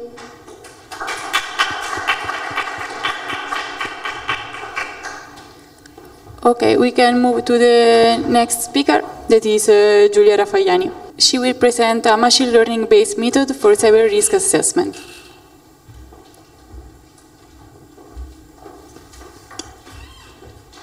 Hi everybody, thank you for the presentation. I'm Giulia Raffagliani and I'm a PhD student at the Department of Information Engineering at the Università delle Marche here in Italy. Today I'm going to talk about a method we are working on that is based on machine learning in order to assess cyber risk. As you all know, nowadays cybersecurity is like a crucial point. Every organization, every organization from the small one to the big one need to assess cyber risks. Okay, thank you. Especially if we think about organizations that are critical infrastructure, for example, healthcare organization. In these cases, assessing risks is really crucial. What we have in literature, we have a lot of different international standards that provide some guidelines, provide best practices, but there is not a method that is universally recognized as the optimal one for assessing cyber risk. There are really a lot of different methods in the literature. Those methods can be divided into two main classes that are the qualitative methods and quantitative ones. If we speak of qualitative methods, they are based on non-numerical categories. So, for example, they assess risk using adjectives, so low risk, medium risk, or high risk. Obviously, they are time and cost efficient, so they are really cheap, really easy to use, but they are often subjective because different assessors can give different results and different outputs. Quantitative methods instead are based on numbers, so they are more objective. Their results are really robust, they are reproducible, they are comparable, but at the opposite, they are often difficult to perform and to understand also, and they are really expensive. Quantitative methods are the best one if we talk about results, but they often rely on external experts or on the so-called calibrated experts. So there is someone that needs to learn how to perform the assessment. Or often they require past data, so knowledge on past data that is not often easy to do. So what we are doing here is like we are trying to develop a tool that is an easy tool for assessing cyber risk that has the advantages of quantitative methods, so comparable results, robust results, but without requiring so many expertise. We found out that artificial intelligence is a suitable means to do this. I will start talking about a quantitative method for assessing cyber risk we were working on the last years. That is called MAGIC. That is a method for assessing cyber risk incidents. Because we started from here to develop the machine learning model. This method takes some inputs and gives us output the probability of occurrence of a cyber incident. The inputs of this method is, first of all, the maturity of the organization. That is, can be defined as the level of adherence to the controls of some cybersecurity framework. So what we were talking before of the best practices that are given by the international organizations. Then we have the complexity that instead can be defined by, as the level of intricacy of the organization, so of the technological infrastructure of the organization. It's not only the number of employees, for example, but also how many servers there are, how many devices, and so on. And then the third one is the attractiveness of the organization. That is related to the level of interest that this organization causes in potential attackers. So obviously attackers will aim to obtain the greatest profit. So they will attack some organization that have, for example, sensitive data that they can then sell online for high profit. And then we have another input that is the expected number of attacks. So how many attacks an organization expect to be subjected to. This is a probabilistic method, so we use some probabilistic curves, and we obtain as output the likelihood of occurrence of these cyber events. What we are doing here is like testing this method with real data. So what happens if we know some companies, we know maturity, complexity, and attractiveness of those companies, what happens? So we started creating the data set, of course. There are really a lot of different data sets in the literature that contain different cyber incidents that occurred. For our cases, we merged two different datasets that are one contain the cybersecurity incidents from 2005 to 2018. And another one is like a website in which there are contained all the ransomware attacks that that attackers did in the last years. Merging those datasets, we obtain a list of companies and all the attacks that they received in the considered time period, that is from 2005 to 2022. Now, what we need is, for every of these companies, we need the maturity, the complexity, and the attractiveness indexes that we have seen before to test the magic approach. Obviously, we were not able to assess rigorously these indexes because this means that we should have known all the organization, all the technological infrastructures of the organization, all the information systems. So we we searched for some data on the literature, and we relied on UpGuard, that is a website that analyze a lot of different companies, and they give for each company a security score that they say is a score calculated considering the externally facing assets of the companies, the network security, the reputation, and the email security. So we connected this security score given by UpGuard to our maturity index. For the complexity instead, we consider the number of employees. We have said that it's not only this, we know it, but it is the easiest information we could obtain from the internet and from the literature. And then for the attractiveness, we consider the business sector of each organization. Obviously, not all the companies that we had in the initial dataset of the cyber attacks were analyzed by UpGuard. So we connected these two datasets, and what we obtained is a new dataset that contains all the companies, all the maturity indexes, complexity indexes, and attractiveness, and the number of attacks they received in the last years. This is an example of the dataset. So as we were saying, there is the company ID, we pseudonymized it, and the maturity, the complexity, the attractiveness, and the number of incidents. If you want to take a look, we made the dataset available on GitHub.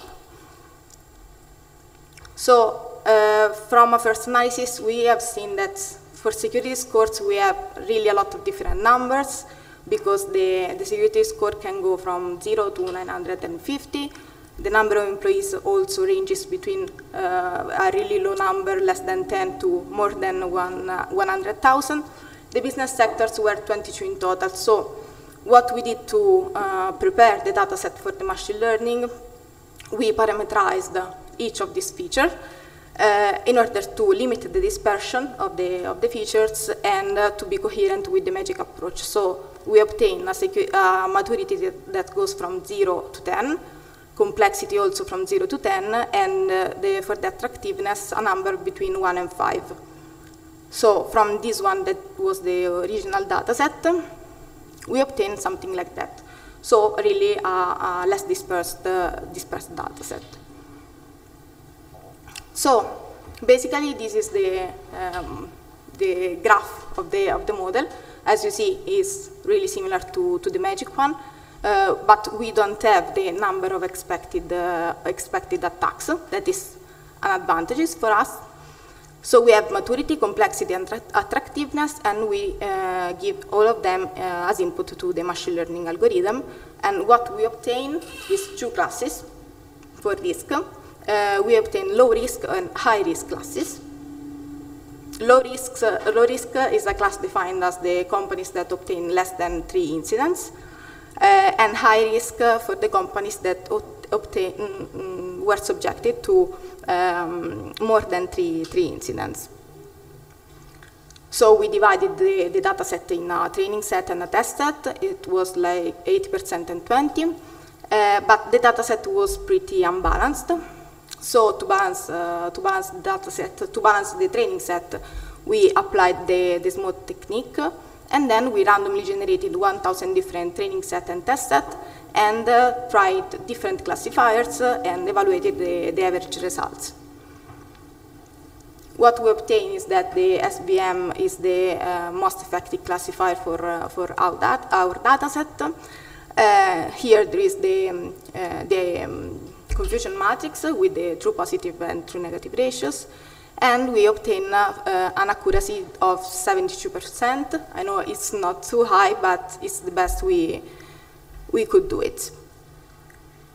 As a case study, we applied the model to 3 different healthcare companies that were present in the dataset, so they are real companies. A small one, a medium one, and a larger one in terms of complexity. So for the first one, we had that this organization has a maturity of 4, a complexity of 2, and the attractiveness is set to 3 because of the healthcare sector, so it will be the same for all the 3 case studies. And we have seen that the model correctly classifies the companies as class 1, so low risk one. In fact, this company was subjected only to 1 cyber incident. So what we see here is that despite the low maturity, so it's only 4, and I remind you it's from 0 to 10, so it's pretty low. Thanks to the low complexity of the company, we obtain that the risk is low. We have tried to increase the complexity, and for complexity equal to 5, so a medium complexity, the organization would be classified as high risk. So basically complexity is a crucial parameter when we consider risk. For the medium organization, we had that in this case the maturity was pretty low, only 2, and the complexity was 5. In this case, the model correctly classified the organization as high risk, and it was subjected to 6 incidents. And in this case, we see that the low maturity leads to the classification as high risk. And also in this case, we have tried to increase the maturity, and we have seen that for a maturity that is sufficient, so it's 6, and constant complexity, the predicted class would be low risk. So it is crucial also for all the organizations to be mature enough and to apply the cybersecurity controls. For the last case study is for larger organization. In this case, we have a maturity index of 6 and a complexity equal to 8. This was also classified as high risk, and this company suffered 13 incidents. And in this case, we noticed that even increasing the maturity, so up to 10, we obtained that the organization remains classified as a high risk one. So this is, we do not know if it's right or no, but we think that the fact that the complexity is not calculated it's calculated only considering the number of employees can be a cause of this. So in conclusion, we have some limitations, of course, that are related to the dataset. But this approach seems to work, seems to be very practical, is fast, is easy to do for the companies. And this is not a comprehensive method for assessing cyber risk, of course, but it can still serve as a preliminary tool for an organization to know if they are a high-risk class or they belong to a high-risk class or a low-risk class. And can be like the starting of a cyber risk management procedure. The considered case studies show that the model can be also used for critical infrastructure as the healthcare sector. And obviously in further works, we will aim to improving the results, to strengthen the data set, and to increase the accuracy. So that's all. Thank you for the attention.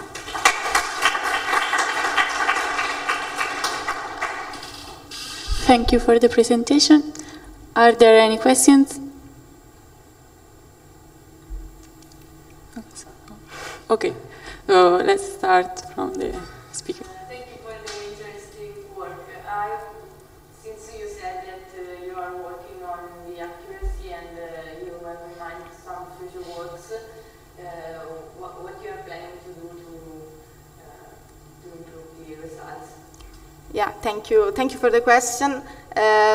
Basically, we think that the greatest limitation of this work is that the dataset is a bit, is not so strong, because we had a few entries. We have like 600 companies.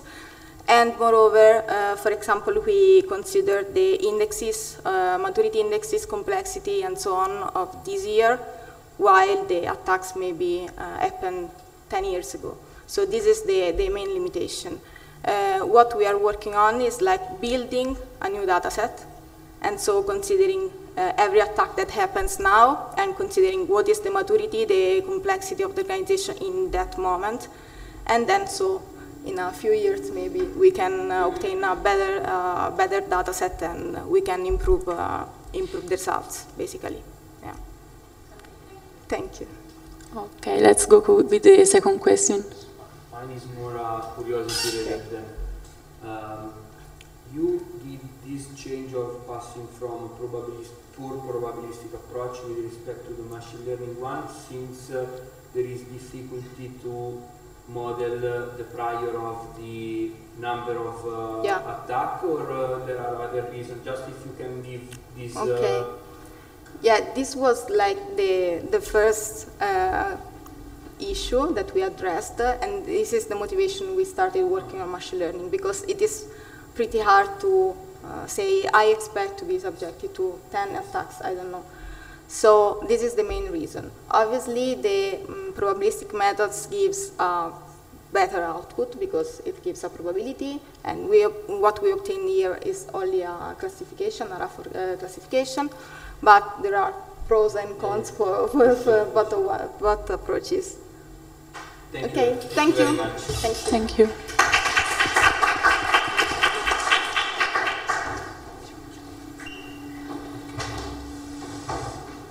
So now is the turn of Mara Scattolini, who presents a work entitled Canonical Correlation Analysis of Transient EMG Data for Multi-User Motion Intent Detection. The floor is yours, Mara. Thank you for the introduction. I'm Mara Scattolini, a PhD student from Università Politecnica delle Marche, and it's a pleasure to be here to present our work. Just to introduce the concept, we are talking about the pattern recognition problems, and it is well known from the literature that the surface electromyography has a really important role for the pattern recognition problems, and mainly for the recognition of the wrist movements of the hand and the fingers in general. So for this reason, the most studied muscles are those belonging to the forearm and to the wrist in general. However, it has also been noticed that there is another important joint, that is the shoulder joint, that, however, has been less studied with respect to the wrist, for example, due to its high complexity. However, the shoulder joint has a relevant role regarding the development of assistive upper limb devices, in particular if what is considered is the transient epoch of the electromyographic signal. In fact, in common pattern recognition problems, what is the data that are included in the study are taken from the entire movement. So we're talking about some seconds of movement. Well, instead, when we talk about transient epochs, it means that we are focusing on data belonging to very short time windows of some hundreds of milliseconds. And it means that we would like to recognize the movement just from its early beginning, so before it is actually concluded. This is really important because if an assistive device is able to recognize a certain movement just from the beginning of it, it could help the user that needs that device to complete efficiently the movement. Thus, in this way, the patient would be encouraged in increasing acceptance of the device that he or she needs. And also, since we are working on very short time window, on short time windows, it could be possible also to think about real-time usage of the device itself. Unfortunately, what is a big issue is related to the intersubject variability, to the intersubject problem. In the literature, the studies that are on the shoulder MID recognition are mainly intrasubject. So it means that the model is built, trained, and then tested on data belonging all to the same subjects. So it's extremely subject specific. And this could discourage the patient in using that device, because a long adaptation session would be required when we want to adapt that model to another different user. So for this reason, nowadays, the tendency is to move toward a user-independent approach in a way that we could define the model on data belonging to different subjects, but that then it could be general. So it could be applied to any other different subjects, so reducing a lot the adaptation session and so favoring the acceptance of the device. However, there is a big obstacle in doing this, which is the high variability that exists among different subjects that are also performing exactly the same movement. So for this reason, the main aim of our work is to investigate the possibility to define a framework for multi-user shoulder MID problem. And for the purpose, we used an online available dataset, which consisted of EMG data extracted from 8 healthy subjects and from 8 surface electromyographic probes placed around on the shoulder muscles of the subjects. And each subject was performing 4 different shoulder movements, each of them repeated 9 times. Then, after an initial filtering of the signal, we identified the motion intent detection window, so the very short time window that I was talking before. And the length of the short time window was about 300 milliseconds. And in order to define it, we used the kinematic signal of the shoulder joint. From it, we identified the exact onset, more or less, of the movement, and then we pick up 150 milliseconds before and 150 milliseconds after that movement. So we focus our window on the early beginning of the movement, and so we consider this a 300 milliseconds window, which is this short window in pink. And then we perform a further segmentation of that window using 2 different window lengths. 50 milliseconds and 150 milliseconds with an overlap of 50%. And on these 10 windows, we extracted 4 time domain features, which are the mean absolute value, the waveform length, the zero crossing, and the slope sign change. Then we apply the canonical correlation analysis, or CCA. The CCA is a technique that is able to maximize the correlation between 2 different feature matrices that are related to the same object.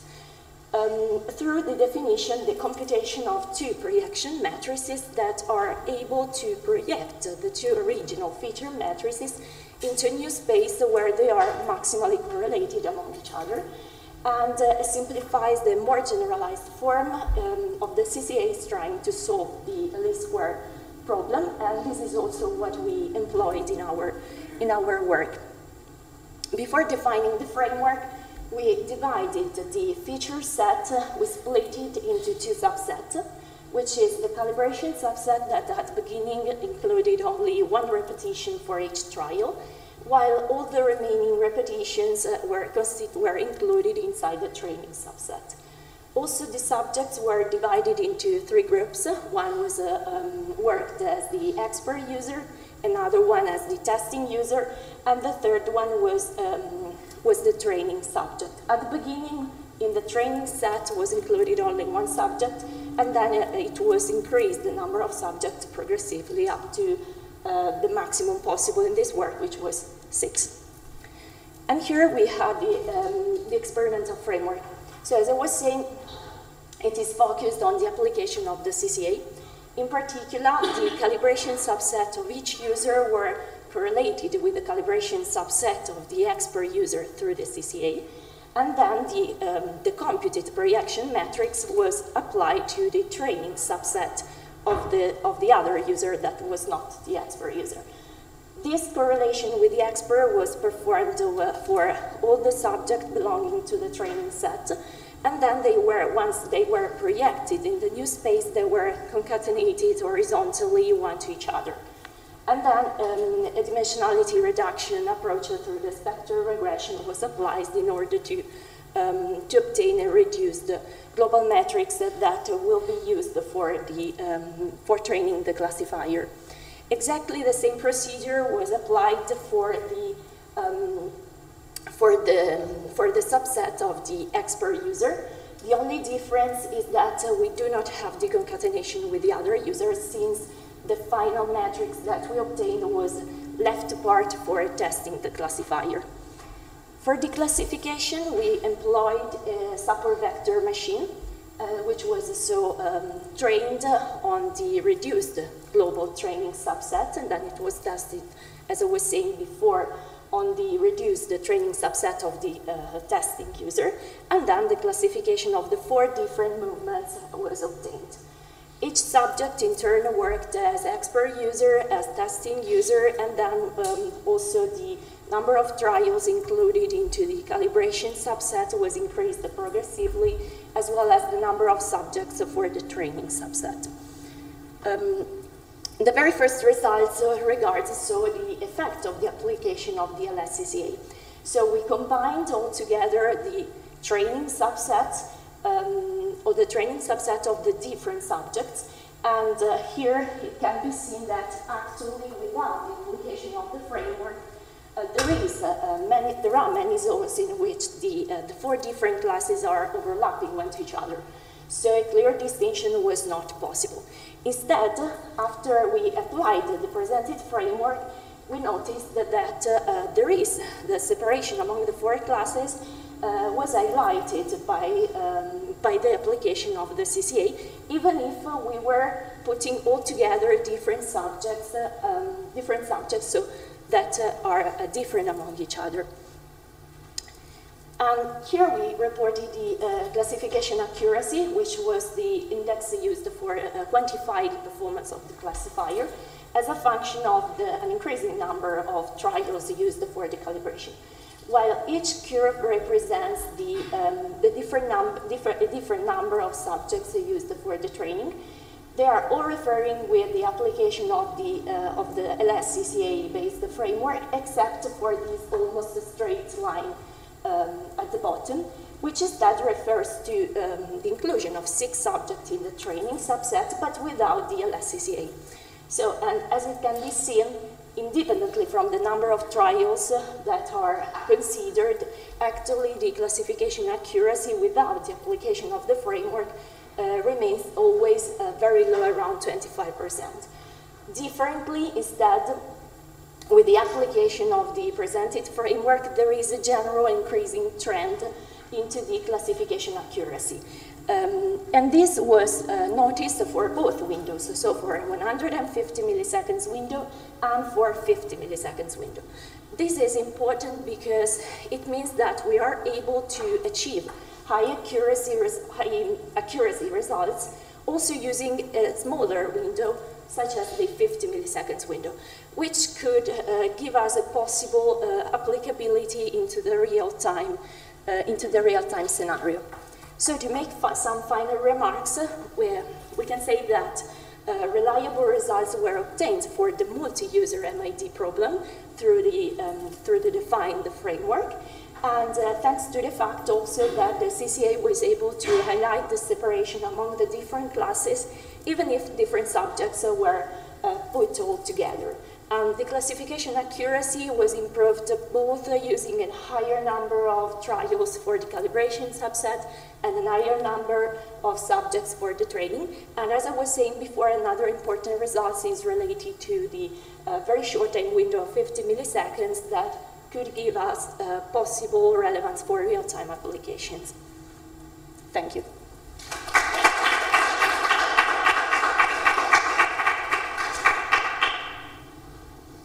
Any questions? Please. Thank you for the presentation. My question is more about the way you collect the data. Are you in a wild or are you in a lab-controlled environment? Actually, we do not collect the data. So as a, do you mean the proper data set? Yeah. We do not collect the data, but it's something that is available online. And we decided to use this online because this is a preliminary study. So we prefer to use, yeah, but in the future we could think about to collect data in our laboratory. Okay, and if you collect data, will you make a difference between having measuring in the baseline and if people make exercise before or after to see the impact or not? I did not get your point, sorry. If you plan to collect the data yourself, yeah. Do you plan to make multiple kind of measures because maybe in the baseline, so the patient has a low rate and he has an activity, okay. Or maybe after an activity where the muscle response is different, do you plan to do this different? I think that collect the baseline could be a reasonable choice, but we have to plan it. Thank you.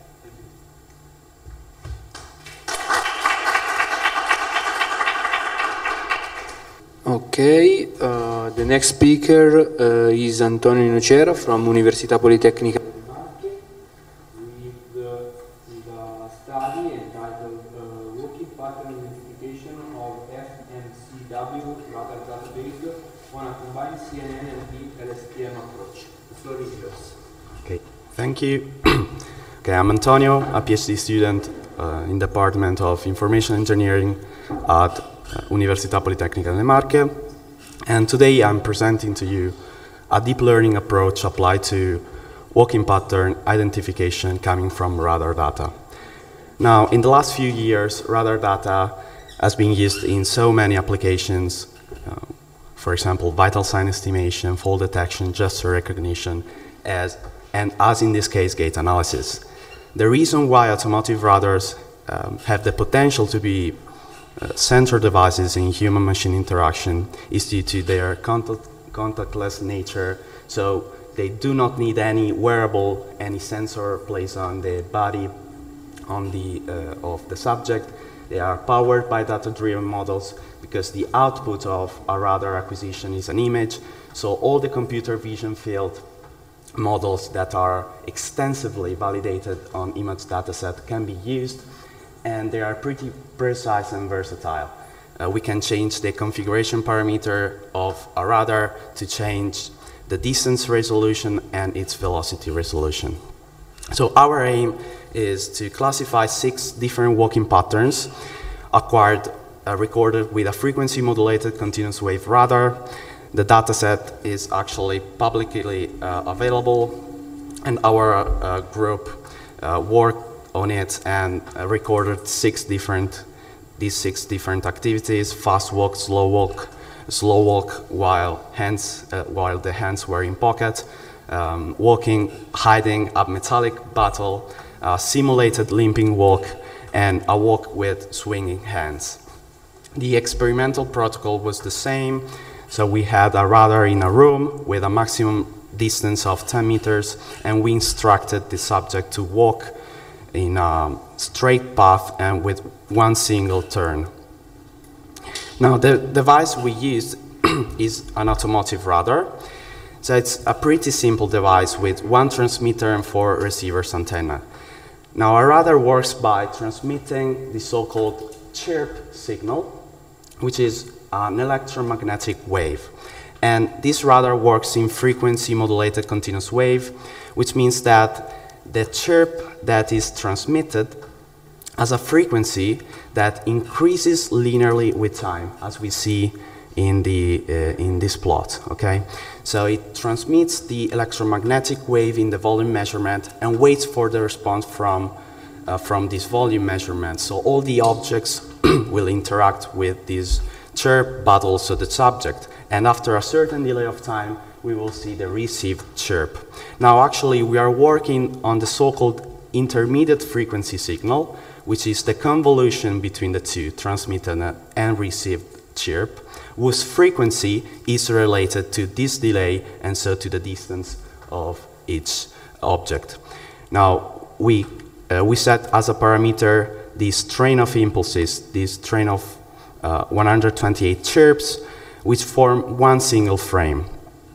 So this is an example of the intermediate frequency signal we are working with. It's a complex signal, and we are rearranging this signal in a 2D matrix.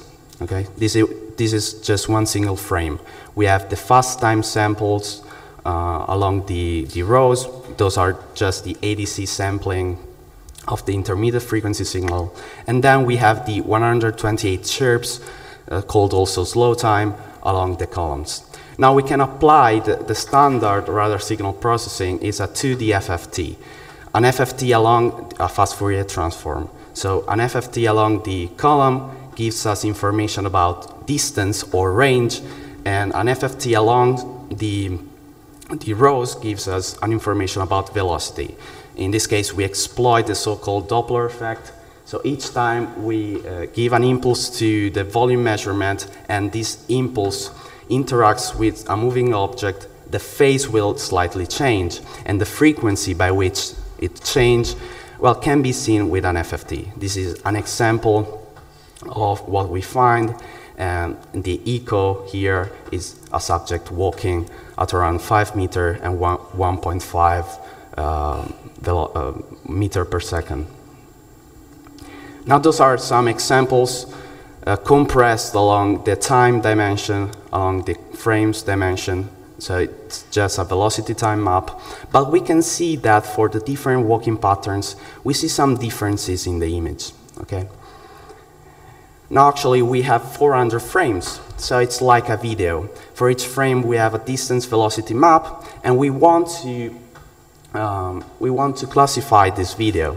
And so we can use some deep learning approach already available and working on video. We apply a CNN to each single distance velocity map, so the single frame, to extract a feature vector. And then we exploit the third dimension, the time dimension, with a recurrent neural network, in this case a bidirectional long-short time memory, as a classifier. So the feature extractor, in this case, we choose Google Net. It's a state-of-art net. It's a pretty large net, actually, with 22 layers. We augmented data by a factor of 4 because we have 4 receiving antennas that works independently. The total number of frames we are working with is 322,000 frames. Actually, the Google Net is fine-tuned on an average of half these frames in a 4-fold cross-validation manner. So we have 75% training, of which then 25% is null doubt validation set for hyperparameter tuning, and then 25% test for performance evaluation. The classifier is a simple one-layer bidirectional LSTM. We work with the same 4-fold cross-validation and a 3-fold internal cross-validation with a grid search for hyperparameter tuning. Here we see some tuned parameters. To prevent possible overfitting, we adopt an early stopping criterion and also a dropout layer after the BLSTM layer. Now, those are some results on the full acquisition. Here we see the confusion matrix summed across all the folds. We see that the number of mistakes are pretty small, and they are all across the slow walk, fast walk, hands in pocket, so the normal walking patterns. And if we observe across the folds, well, the accuracy is always higher than 90%, and the abnormal walking patterns, so the last 3, at the F1 score was always 100%. So we tried to see what happened with smaller observing window size. Obviously, there is a clear drop in accuracy, but we see that the first 3 classes, which are the abnormal walking pattern class, well, they are classified pretty accurately, whereas the main problem, the main issues are with the normal walking classes. So let's see for 65 frames what happens. 65 frames is a 2.6 second observing window. And we compare it with 3D Open, which is a CNN-based state-of-art, which works with the same amount of frames. Here we see a recall confusion matrix with our results. In red, the results are lower than the 3D Open in terms of recall, and in green, our results are higher than the, better than the 3D Open. And as we can see, the 3D Open is generally better, but we are better for the abnormal class. And if we observe well, all the mistakes that our model does are either confined with the normal walking class or the abnormal walking class. So for 2.6 seconds, the classifier is a perfect abnormal pattern discriminator. Now, there are a lot of methods in the literature. The first one were traditional machine learning methods, so SVM, k-means, and they tackle the two-class scenario, slow walk and fast walk, or the three-class scenario, slow walk, fast walk, heads in pocket. And we see that for the two-class scenario, we have pretty high accuracy and a drop in the three-class scenario. And for the three-class scenario, actually, we achieved pretty high accuracy and a consistent drop in accuracy with smaller observing windows, but all these accuracy are higher than the traditional machine learning. When compared to the 3D Open, actually, we do not achieve the same amount of accuracy. If we see for the 6-class scenario, well, if we give the full acquisition, we obtain 95.6%, but for the same amount of frames, we obtain 85.2%. So we have some advantages and disadvantages. Obviously, applying a feature vector that is a deep learning convolutional neural network, we do not need any added preprocessing step. We are using all the 3 dimensions of the radar cube, and also the network can be used for any window size. We actually trained the network on the full acquisition, and then we tested for smaller observing window. We see that our classifier is a perfect abnormal classifier with 2 to 3 gate cycle, and it achieves 89% accuracy for classes with around 8 gate cycles, and 95% accuracy with 12 to 16 seconds. Obviously, it's a complex model when compared to other state-of-art approaches. There is no interpretability, and there is an evident drop in accuracy for small observation window. Also, there are some problems with the data set. It's pretty small, and the abnormal class have a small number of examples. So future direction could involve some data augmentation techniques to improve accuracy, reduce the complexity of the network, and even try to monitor multiple people at the same time, because we have also this possibility with the radar. Thank you for the attention.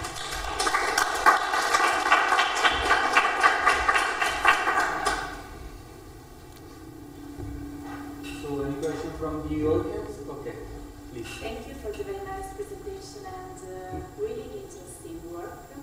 I was wondering if you tested others recurrent models before choosing the direction of LSTM. For example, you mean I don't know LSTM or LSTM, or you choose exactly the direction of LSTM because it is already present in the method. Yeah, I actually didn't test other, like an LSTM or a standard GRU. I tried first with the BLSTM because I see that it has higher accuracy usually compared with LSTM, just an LSTM, thanks to the fact that we consider both the chronological order and anti-chronological order. Just for this reason, I used the BLSTM, but probably using LSTM as a comparison would be better, surely. just a curiosity. Okay, have you in mind some way to make more shallow the model, since it is it seems complex, and I appreciate a lot the analysis you do with reducing the frames. Do you believe that reducing the frame, the computation of the double dimension FFT becomes more noisy, so it could, in some sense, add noise to the network? Just these two. Actually, it could be the case that reducing the observation window, the FFT, is less effective. I didn't think about about it actually. To reduce complexity, I would like to use, for example, post-pruning techniques. I could increase sparsity of the model. So, for example, excluding some kernels, because we are actually we are using a GoogleNet pre-trained on ImageNet. So we are fine-tuning the GoogleNet. Probably just the first few layers are important, because those first few layers, well, concerns with the general feature extraction. So, for example, the general shape, the lines, the colors, the patterns. Probably the last few layers are not so important. So probably I could eliminate the last few layers with, for example, a magnitude score analysis. I would like to do so. Yeah. Thank you again, Antonio. Thank you.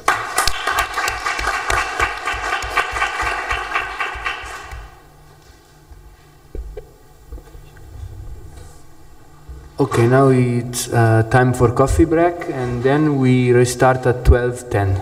Thank you. Thank you.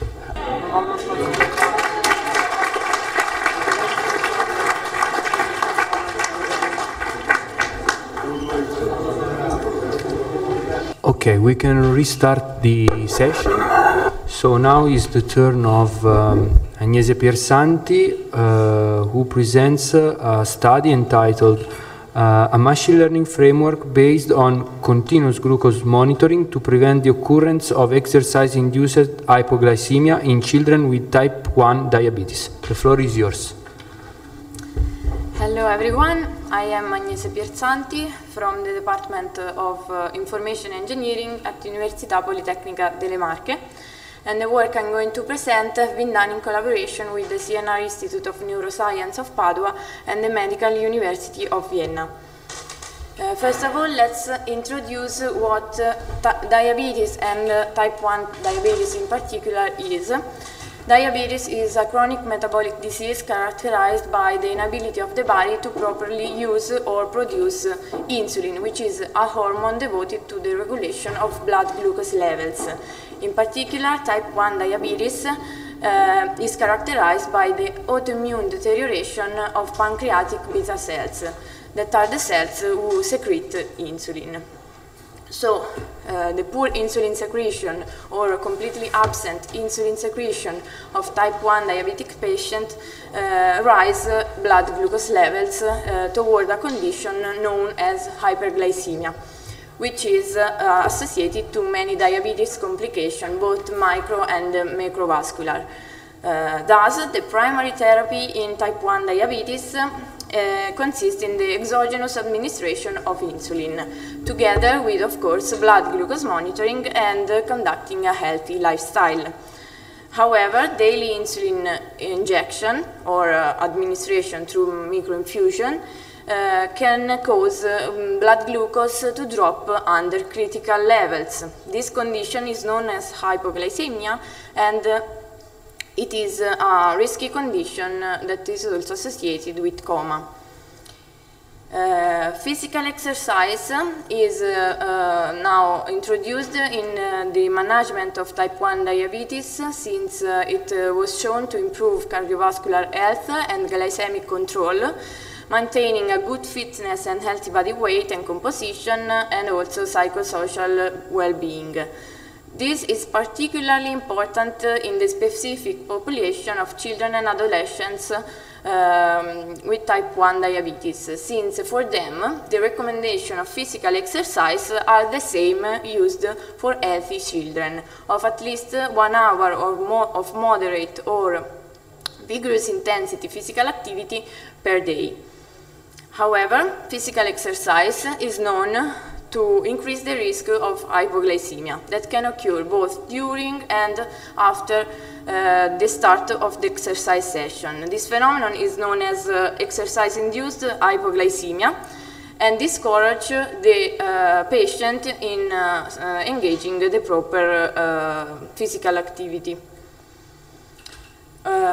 Continuous glucose monitoring are devices that can help in this field because this technology allows to sample interstitial glucose and to transmit it to a receiver that could be, for example, the smartphone of the patient or the clinician that can see glucose level across the time.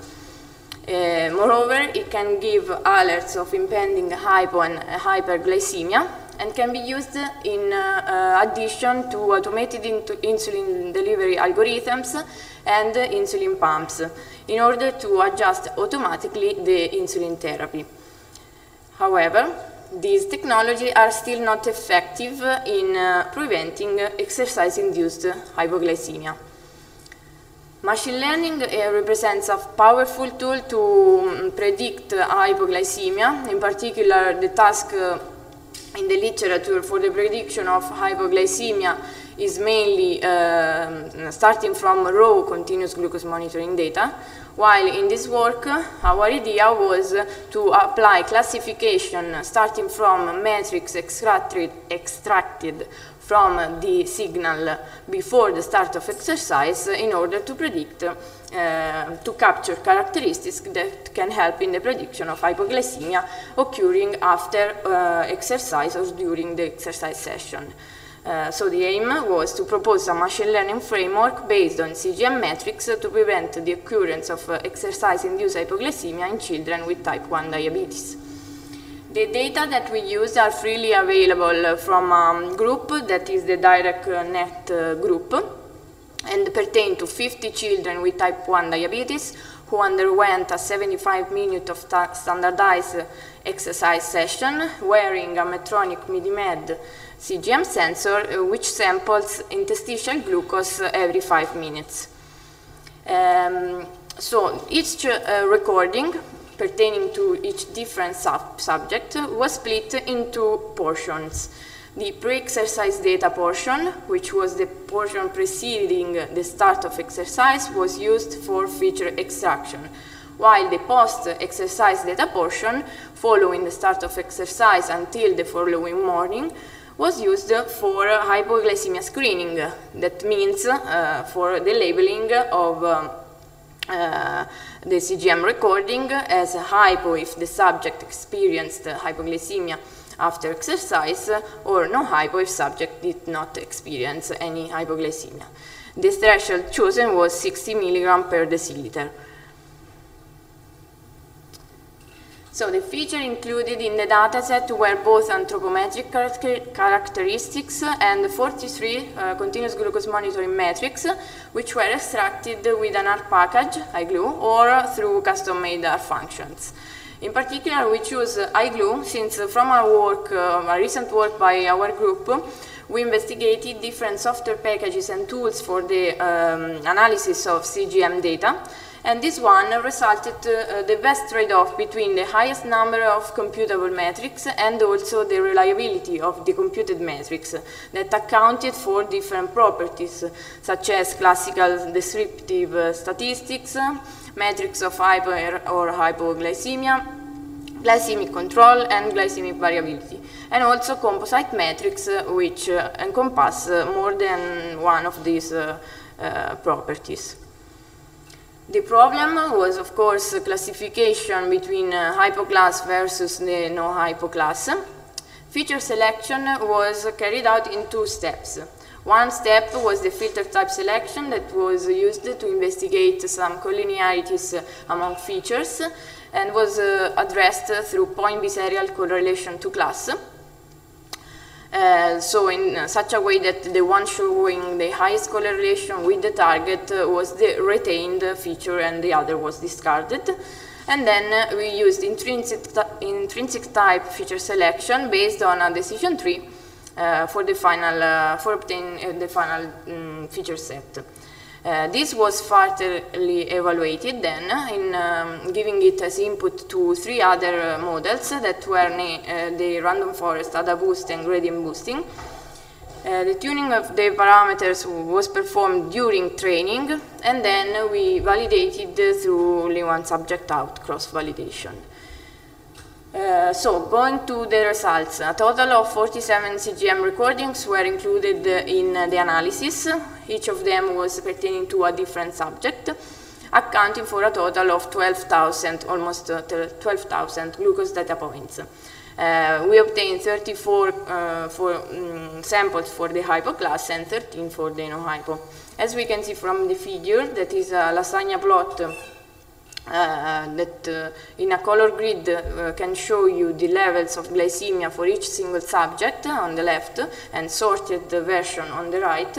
We can see some differences between the two classes. For example, the fact that in the pre-exercise phase, the hypo class show highest number of low values for the glycemia that are represented in blue. The selected feature at the end, the most informative ones were 4. The M value, which usually indicates better glycemic control, but in our case was associated with hypoglycemia, and 3 metrics that are associated with hyperglycemia. This is also not expected since they are associated to hyper and not to hypoglycemia. Okay, these 3 metrics are, one is the maximum of glucose and the other 2 are 2 common thresholds for definition of hyperglycemia. Among them, the M value had the highest statistical significant difference between the two classes. So, talking about performances, the one that showed the best performances, of course, as expected, is the decision tree, since it was used also for feature selection. But then the results are almost quite good also for the other 3 models used, as we also can be seen from the receiver operating characteristics. The lowest performances were in the specificity, maybe due to the class imbalance, and this is seen in all the models. And then we compared our results also with the state of art. So with the study in similar conditions performed by Reddy et al., which also used the decision tree, achieving similar or lower performances in the training phase. So we compared with their validation results. They then improved their performances, but they do this with the use of other measures that are, for example, heart rate and hormone therapy measures, which is something that we would not add to our study, maybe because adding measurement to type 1 diabetic patients is not well tolerated. Moreover, another difference is that we extracted features in a window that precede the exercise until 5 hours before, so with a prediction horizon that is more broad, while in their case the features were extracted immediately at the start of exercise. So the main novelties were applying machine learning not on raw CGM data but on a data set based on CGM metrics that ensure interpretability, and the use of common metrics that are used in clinical care in a different way, since we computed them in a different time window, which maybe can explain the fact that for example, the M value that is associated with poor control, in this case, was associated with hypoglycemia. Of course, the low number of subjects could be a problem, but comparable with the one by Reddy et al., and also we stress the fact that we used many data points, so many glucose points for the analysis. The dataset unbalance was also something that we noticed, but we chose to train the model on that since it reflects a real-world scenario. Indeed, hypoglycemia is likely to occur in a population with type 1 diabetes. So at the end, the proposed study is a machine learning framework based on CGM data to prevent the occurrence of exercise-induced hypoglycemia in children with type 1 diabetes. And this information may be useful if we like to suggest preventive action in order to avoid this hypoglycemia. This preventive action, for example, can be eating a snack before or during the exercise, or adjusting the medication regimens, and can be added in open loop, like for example in a decision support system with the patient, or in closed loop, giving it as input to, for example, automated insulin delivery systems. Future studies will examine a real-world scenario, so not in a standardized exercise condition, but in free living condition, since we are now using a new data set of about 500 subjects, and we will see if these results are confirmed or not. Thank you.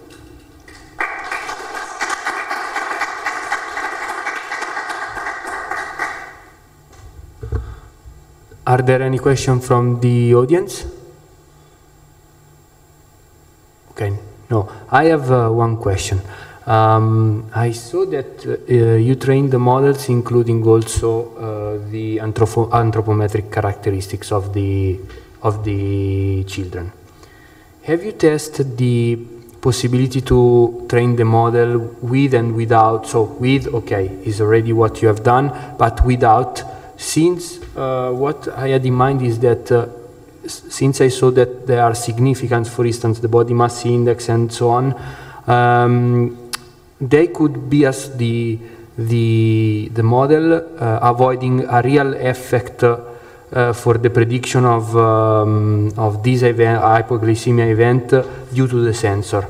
So perhaps if you believe that they can a little bit produce a more over-optimistic view or over-optimistic results. So your point of view regarding this? Thank you for the question. Yes, I think that this could affect the results, actually. And usually we did something that is used in the literature, so adding these characteristics. For example, when you use decision support systems, they usually require the patients with type 1 diabetes to introduce in the decision system this kind of information.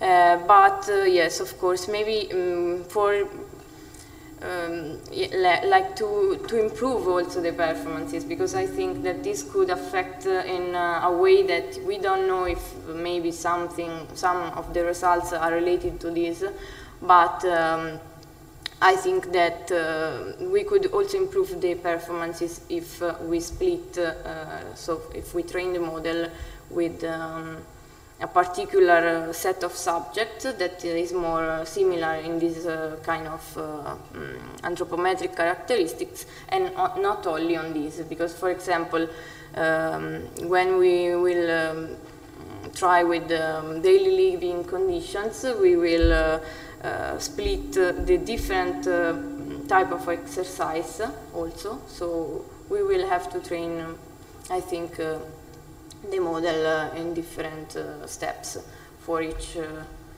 kind of these differences. Okay, thank you again, Agnese, for your work.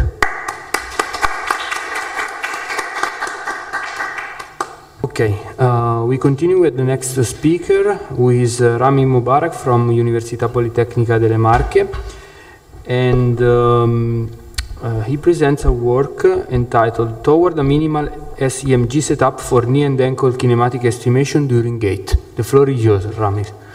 Thank you, Andrea, for the introduction of our recent work. Regarding the background of our project is, I'd like to mention that the continuous estimation of kinematic parameters is crucial in the operation of rehabilitation devices and assistive robotics. And one of the most important techniques used in this field is the surface electromyography, SEMG. And why? Because it's a non-invasive technique that thus allows easy application and is a low-cost technology, giving the reach to a wider cohort of users. It also carries sufficient information content, making it reliable in the operation. And one of its most important merits that it arises 10 to 100 milliseconds before the full motion development, thus allows to predict to early predict the motion and allows a smooth natural movement of the operated prosthesis. Thus, a minimal setup that we want to achieve will further reduce the cost and complexity of the bioelectrical interfaces. There are two main approaches followed in literature. One is the musculoskeletal modeling that is called model-based approach. It requires a lot of a prior knowledge of physical functional relationship between the surface electromyography and the joints, thus requiring a subject-specific parameters and constraint setting, making the whole solution complex and challenging. The other approach is the data-driven or model-free approach that does not require prior knowledge of the physical relationships, thus offering less restrictions in terms of parameters and constraints. Instead, it maps the input surface electromyography signals or features into the desired estimated angle in the context of a black box mapping functions. And among the most used learning algorithms in literature in that context are the neural networks, NN. Although it lacks the theoretical basis for selection of the neural network structures, like the number of layers and the initial weights of the neurons, it also has some issues of overfitting and has the risk of convergence toward the local minima. This was overcome by the development of the support vector machines, or the so-called SVM, that converge always a global minima, thus giving a unique solution. It's also robust in nonlinear optimization, since it involves convex optimization solution, and it uses kernels to convert the input features that might be non-linearly related into higher dimension where the linear regression is possible to be achieved. It was further developed into the least square support vector machines, the LSSVM. It solves equality constraints instead of inequality ones, and it eventually solves sets of linear equations, thus reducing the computational cost. In previous studies, some researchers used a redundant number of surface electromyography probes. For example, some used 7 electrodes from lower limb muscles. Others combined them with 4 inertial sensors. Other researchers also combined the surface electromyography with insole pressure and hip joint trajectories. So the whole aim of this study is to achieve a minimal setup by using only 2 SEMG probes recorded from the shank muscles. Specifically in this study are the tibialis anterior, TA, and the gastrocnemius lateralis, GAL, and evaluating their separate use and combined use as input to the machine learning algorithm that we use. We want to investigate the performance of the LSSVM model using 3 different kernels that are the linear, polynomial, and radial basis function. In the experimental procedure of this study, a total of 6 healthy subjects participated at the Laboratory of Movement and Analysis in Università Politecnica delle Marche. Their 2 SEMG probes were used to record the shank muscles activity and sampled at 1 kHz. Optoelectronic system with 8 infrared cameras was used to capture the marker trajectories and sampled at 250 Hz. Subjects walked over 5 meters walkway back and forth repeatedly for 12 times until they achieved a total of 72 gait cycles. The collected surface electromyography signals were then bandpass filtered between the cutoff frequencies of 30 and 450 Hz. Instead, the collected markers were low-pass filtered using a 4th order Butterworth with a cutoff frequency of 9 Hz according to residual-based analysis.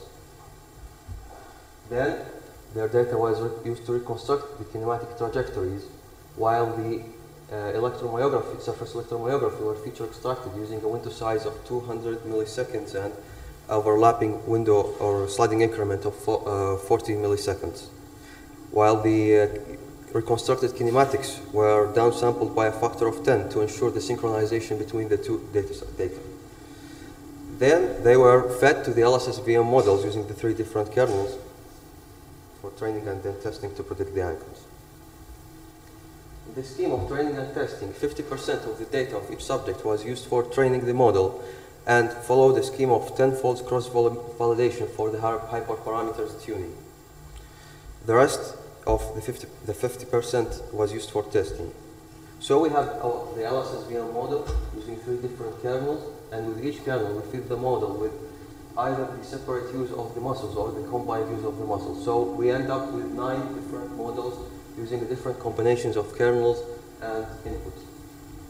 It's important to highlight here that the metrics used for the evaluation of the performance were the coefficient of determination, R squared, and the RMSE, the root mean square error for the accuracy or robustness of the model, and instead the R square was for the goodness of fit. If we want to have a visual view of the results, we can look at the estimated and the actual trajectories using, on the right figure, the 2 muscles together. We can see in the blue lines the actual ankle trajectory, and in orange the actual knee trajectory. Instead, in the black, we can see the estimated ones. On the left, we see the one that is estimated using only the tibialis anterior as inputs. We can see that the figure on the right, the black curve, is consistently and well aligned with the actual one. Instead, if we look on the left, we can see, especially in the estimation of the knee using the TA muscle, a lot of irregular spikes and random regions that appear and hide in the signal. This was confirmed objectively by the using of the R square, that we can see that the estimation of the ankle trajectory using only the gal muscle has resulted in R square that is higher than 0.8, and in the estimation of the knee trajectory resulted in R square of higher than 0.7 using the radial base function, because the radial base function verified its superior performance according to the R square figures. Also, the tibialis anterior, in its best case, has resulted in R square that is less than 0.6. It's also important here to mention that the polynomial and the radial basis function outperformed the linear kernel, because the linear kernel resulted in R square that is lower than 0.7 for the ankle and lower than 0.5 for the knee. If we look at the figures of RMSE using only the radial basis kernel, we can see also that the gal muscle has resulted in median RMSE that is lower than 5 degrees for the ankle and lower than 8 degrees for the knee. Instead, the TA muscle has resulted in 12 degrees of RMSE for estimating the knee. But using both the muscles has provided slightly better but comparable results with using the gal only. This improvement for the estimation of the ankle joint is justified due to the functional relationship between both of the muscles and the ankle flexion extension during gait. And the interesting thing that the estimation of the knee was also, the knee trajectory was also improved using both the muscles, while the TA is not functionally related to the knee joint. But they are antagonist muscle, and we tested their paired correlation coefficients between them, and it was not greater than minus 0.34. Thus, it suggests that they give a wider complementary features that improve the estimation of targets. The results of our research verify the reliability of this method to be tested for walking, instead of a lot of other studies that implemented only using the treadmill or sit-to-stand activities. It also verifies the robustness of this method for a long series of gait cycles, because it was tested for 36 gait cycles in each trial, unlike other studies which implemented few strides. One important thing about the kernels, that the linear kernels has outperformed the linear kernel, and this is reasonable due to the nonlinear relationship between the surface electromyography and the joint angles. Thus, we can conclude that a minimal number of EMG sensors can provide comparable results to using more probes, like in other studies. This confirms the importance of muscle selection in this kind of applications that might be done when possible based on the functional relationship between the muscles and the joint. But if that is not possible, then it might be selected depending on the potential relationship between the muscle activity and the different states or phases of the gait. Thank you for your attention, and we are looking forward if there is a possible question. Thank you, Rami. Are there any questions from the audience? I have a question. Please.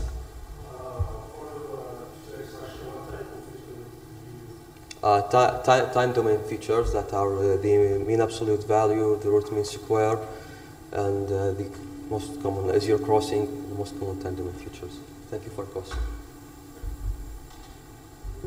Thank you for the presentation. I was wondering if you compared your root mean square error with literature studies, for example. Thank you for your question. As I concluded that our use of minimal number of AMG electrodes provided comparable results to when more sensors were used in previous studies. Although we did not report a direct comparison in the paper, but if you return to the references, cited references, you can see that the RMSE values are very comparable to other studies that used a redundant number of SEMG electrodes to estimate the same target trajectories. Okay, thank you. Thank you, Rami, again.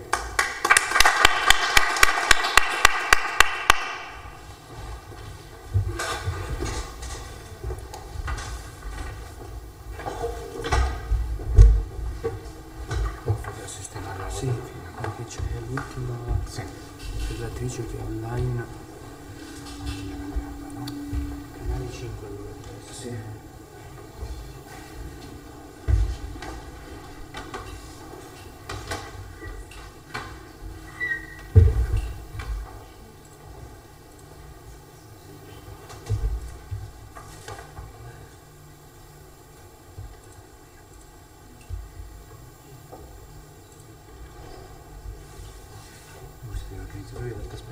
Sì, ah ok, sì. Noi siamo rimasti in due. Non era la vostra. Era partito tanti, poi dopo alla fine siamo rimasti un po'.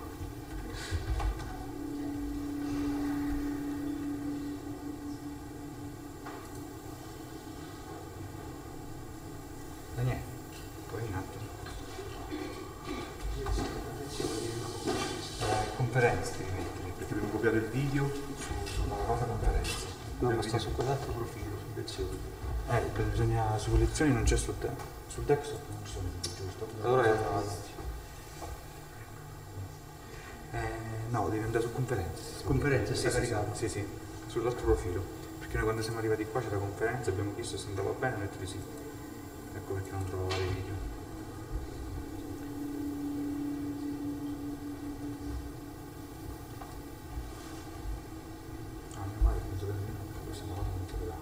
Questo account non ce l'avevamo. Infatti, ecco perché non volevamo. Perché abbiamo copiato tutti i video su tutte le app. Però ci sono delle diverse account. Quindi sì, adesso ho copiato l'altro account, giustamente.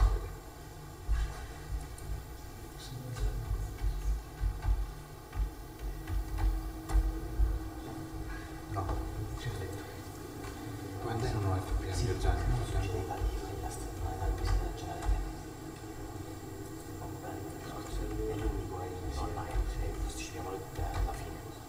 alla fine siamo arrivati, cioè nel senso all'ultimo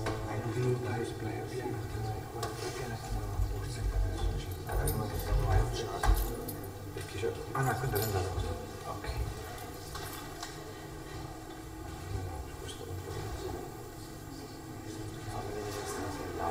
Questo è quello che Questo online, questo qua. Allora prendo il microfono, sì, grazie. Così proviamo con quello. Al massimo così proviamo quello del microfono. Ah, ti abbiamo quasi finito. Anche gli online sono così aperti, cioè no, gestiti. O la fai online, sì, sì. Giustamente. Se ti dicono, non è... Vabbè, vado sempre. Sì, comincia con la propria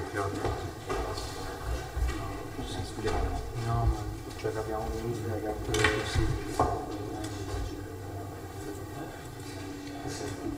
Allora, io sono un fan dell'online perché secondo me le conferenze ti permettono tutti quanti puoi partecipare. Che a me sono sostenere un viaggio, un tempo. Dopo questa esperienza, ho detto guarda che non è così. Dopo questa esperienza ho capito perché purtroppo al di là che è difficile da gestire, non si può gestire secondo me. Il problema sono che le presentazioni online le fanno in modo giusto per non avere problemi con la nostra cosa. E quindi escono delle cose che non è giusto. Non è giusto per alcune persone che poi tutti devono parlare, ma poi non è facile scegliere. Ci sono dei video che non ci sta di mano, non ci sta di vedere in inglese, non è un altro lingua, cose pazzesche. Sì, proprio il 60% della mondizia proprio generale.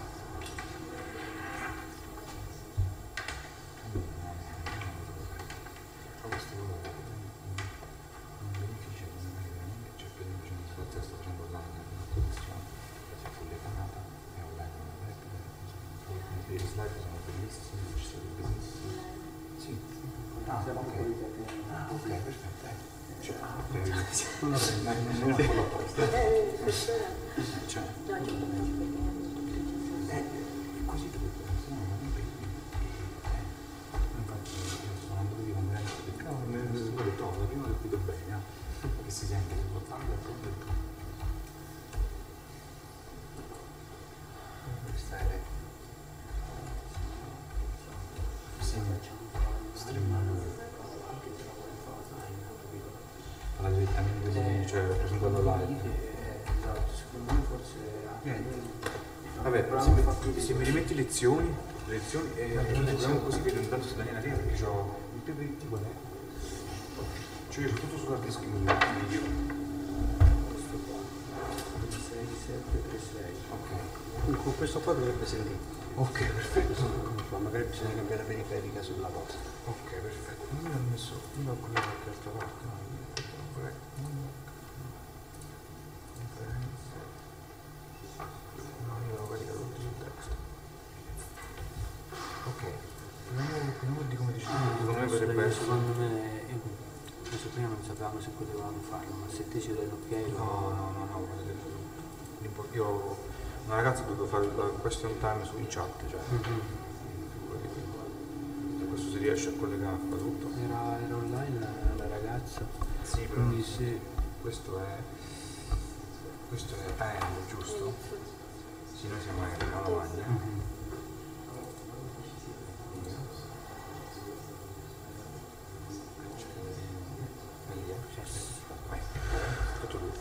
Da lì riesce. Ok.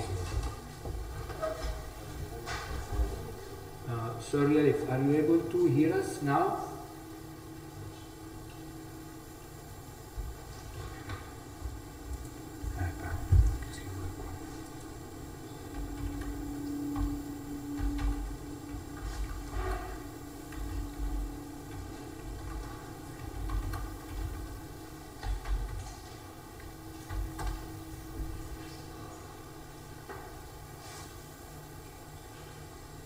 Are you able to hear us?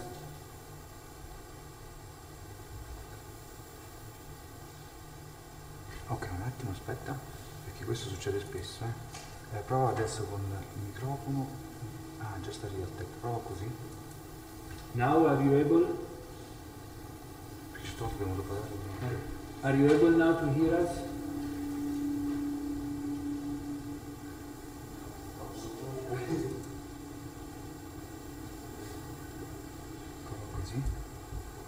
Are you able now?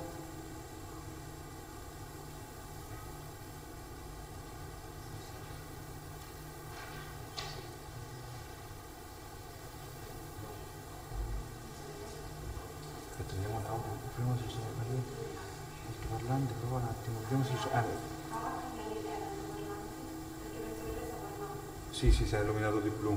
Are you able now to hear us? I can hear you. Can you hear me? Okay. Yes, we can hear you. We can hear you, but you are able to hear us or not? Yes, I can hear you. Okay, perfect. We had problem with the recording of your video. Could you present online your the presentation you performed, or have you some problems in showing the slide and give the talk?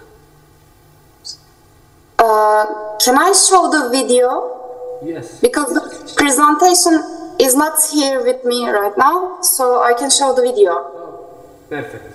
If you can, for us it's better. Okay.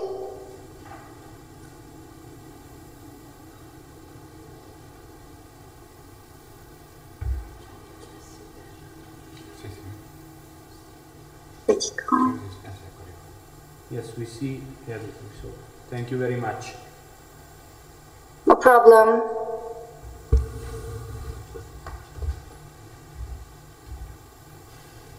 Can you see the video? Yes. Okay.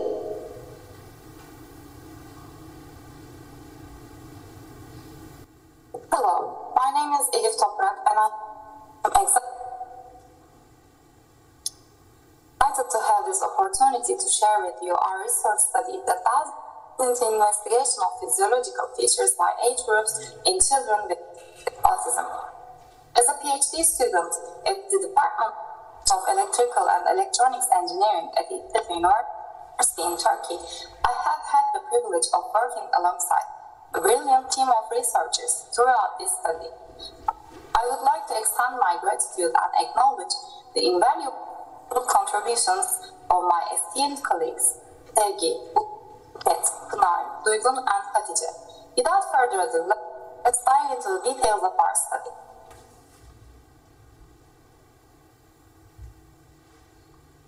First, I would like to define the autism spectrum disorder.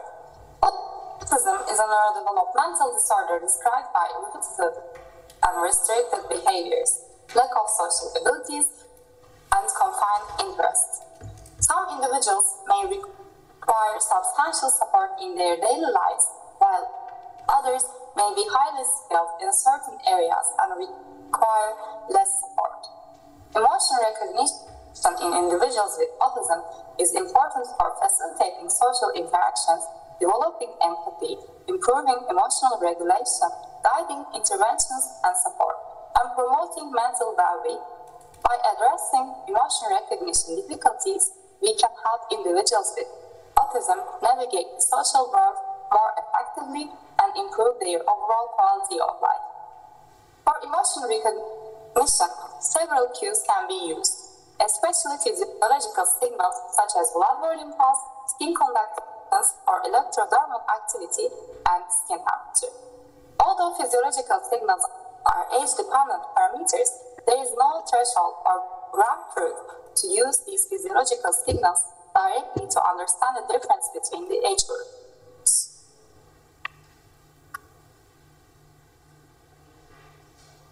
The aim of our study is to investigate the age dependencies of features extracted from physiological signals in children with autism during a child-robot interaction. This study is the part of a project called EMBOA, which is Affective Loop in Social Assisted Robotics as an intervention tool for children with autism. The aim of the EMBOA project is to assess the viability of existing approaches and develop new strategy to strengthen the intervention for developing emotional intelligence in children with autism by establishing an effective loop in child-robot interaction. Caspar is a child-sized humanoid and a social robot interacts with children with autism. There are 4 different interaction scenarios that are performed with Caspar. Each scenario is based on the turn-taking, mimicry, and role-changing principles. Basic language comprehension and verbal knowledge of emotions, animals, and bodily parts are needed for these interaction scenarios.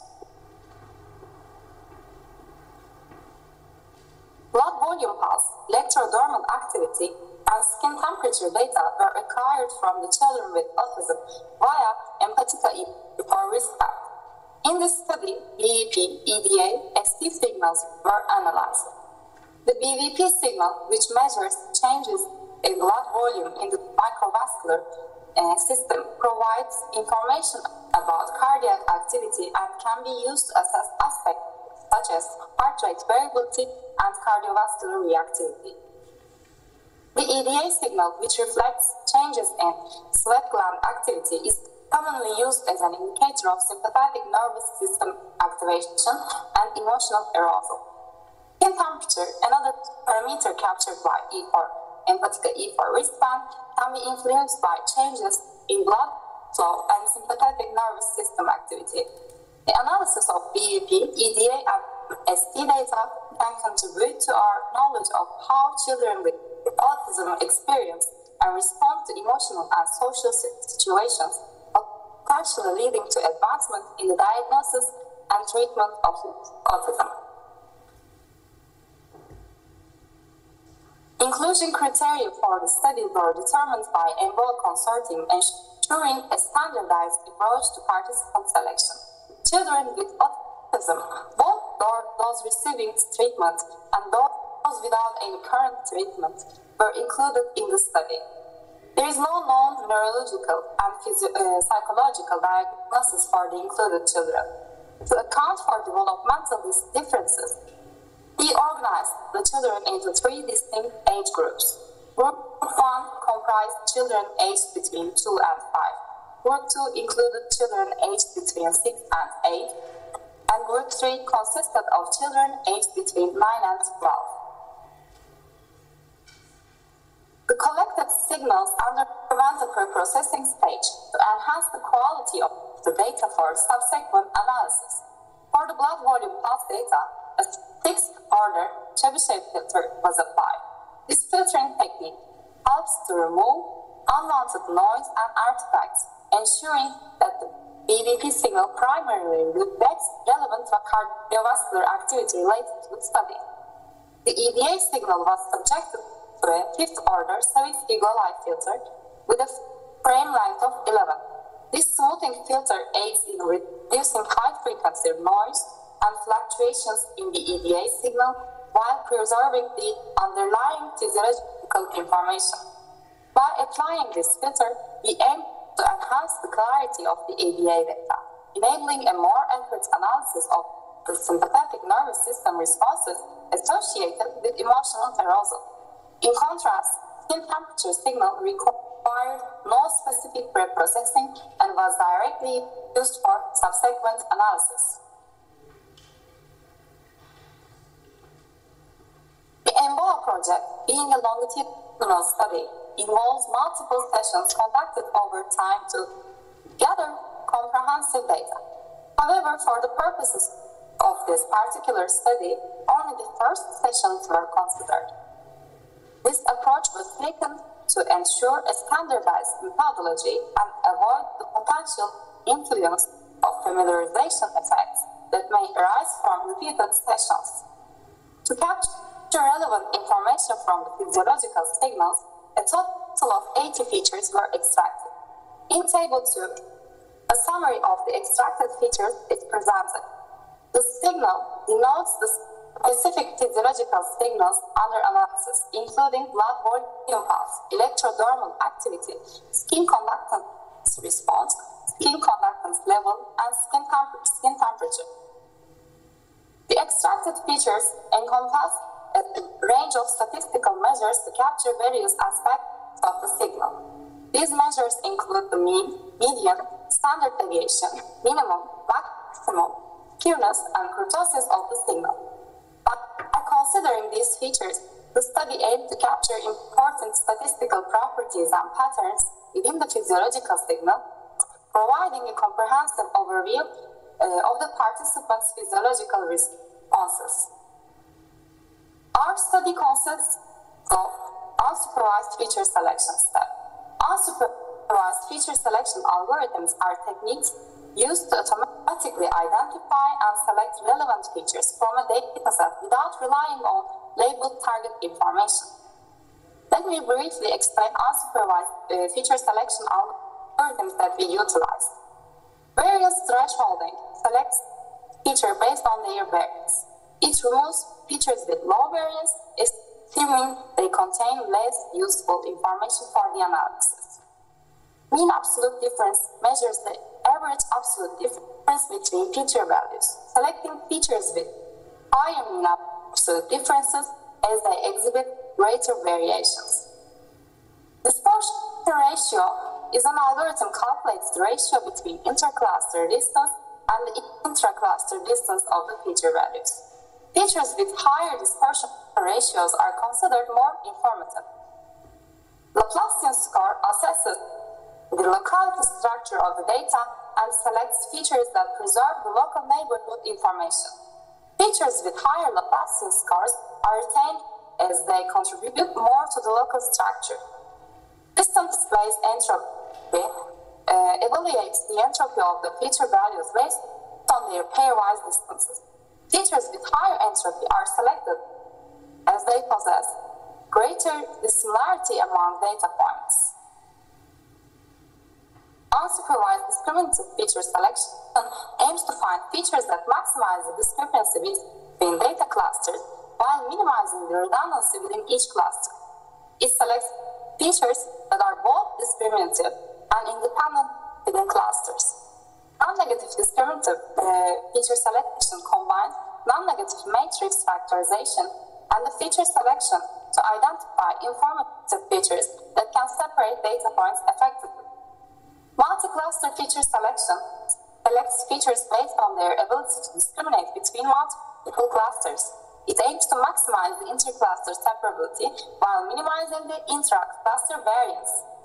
These unsupervised feature selection algorithms provide automated approaches to identify relevant features without relying on labeled target information. They help reduce dimensionality, enhance computational efficiency, and improve interpretability and generalization of machine learning models.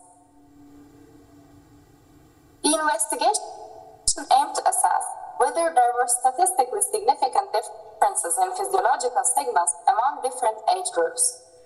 One-way ANOVA tests were conducted, and the results indicated that certain features related to the amplitude range of the blood volume pulse signal were the most distinctive among the age groups.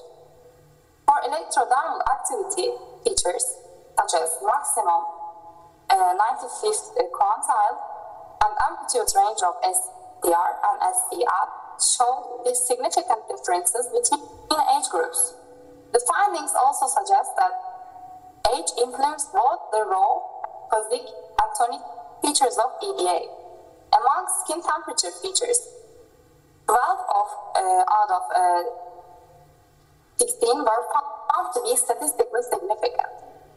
Features related to variance, interquartile range, and coefficient of variation did not show significant differences across age groups. However, minimum, maximum, and range features for BVP, EDA, and ST signals were distinct among the three age groups. In summary, a subset of BVP, EDA, and ST features showed statistically significant differences, with the ST signal being particularly distinctive between the age groups. An independent t-test was conducted to compare the group means in pairwise comparisons. The results indicated that 9 features showed significant differences between Group 1 and Group 2. These significant features were primarily related to the minimum and maximum values of BVP and EDA signals, as well as the skewness of the ST's data distribution. When comparing Group 1 and Group 3, the significant differences were observed in the ST features. Additionally, when comparing Group 2 and Group 3, the significant differences were found in the EDA signal feature. In summary, the data from the youngest group differed significantly from the oldest group based on ST features, while the middle group, Group 2, differed significantly from oldest group, Group 3, based on the features extracted from the EDA signal. Please refer to Table for detailed information on the significant features and their respective comparisons. We present the results of an unsupervised feature selection analysis conducted on the 3 physiological signals. The most prominent features for each signal were identified, such as BVP minimum, BVP maximum, BVP range, and etc., as you see in the figure. The features were evaluated using a rating scheme based on their occurrence in the selection methods for each age group. Features with scores higher than 12 out of 24 were considered significant, and the highest scores were BVP minimum and BVP range for EVP, SCR standard deviation for EVA, and minimum ST for SP. The first aspect of our investigation focuses on analyzing physiological signals within different age groups. By examining signals such as blood volume pulse, electrodermal activity, and skin temperature, we aim to gain insights into how children's physiological responses vary across different developmental stages. Understanding these variations can help us identify specific patterns or markers associated with emotions and stress in children. Next, we employ parametric statistical analysis techniques to examine the collected data.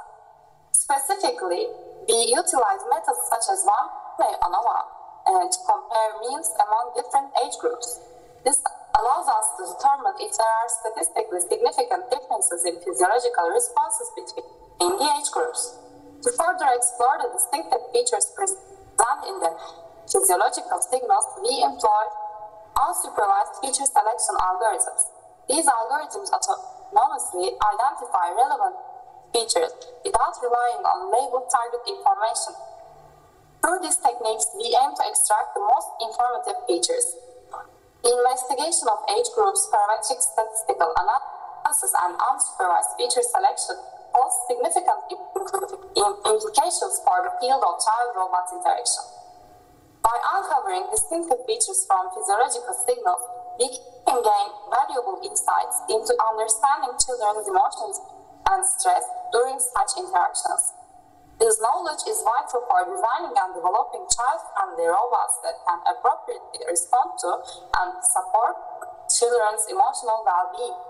Future studies can leverage these findings to create more engaging and effective child-robot interaction experiences, leading to improved social, cognitive, and emotional outcomes for children.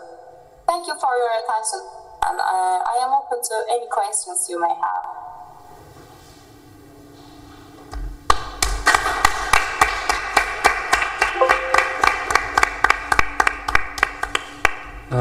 Okay, are there any questions from the audience? No? Are you able to hear me, Elif? Yes, I can hear you now. I have a couple of curiosity. First question regards the fact that did you have done some collinearity test to see that actually there is the need of 3 sensors, so one for the PPG, one for the skin temperature and so on. So this is the first. Second, in which way you want to employ these features for developing a machine learning model, so to solve which task? For second question, we want to recognize the emotions and stress detection for these children. So the task is emotion recognition actually. And for the first question, no, we didn't do the collinearity test. Okay. Thank you very much for your work again. Thank you.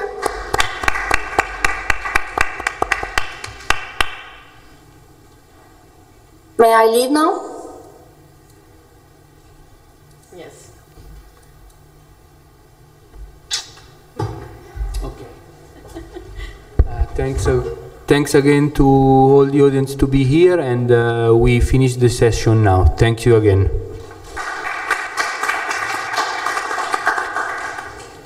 Okay, we are finally here. We are starting the final ceremony of closing of CBMS 2023. Well, first of all, thank you to everybody for your participation. You're all here in this picture. And this year we had more than 170 attendees, so in presence attendees, from about 37 countries all over the world. So I think it's a big success. So thank you for all of you for your participation and your contribution. Now, before going forward, we have some awards to assign, and these are provided from the TCCLS, that I will briefly explain what it is. So let me change presentation.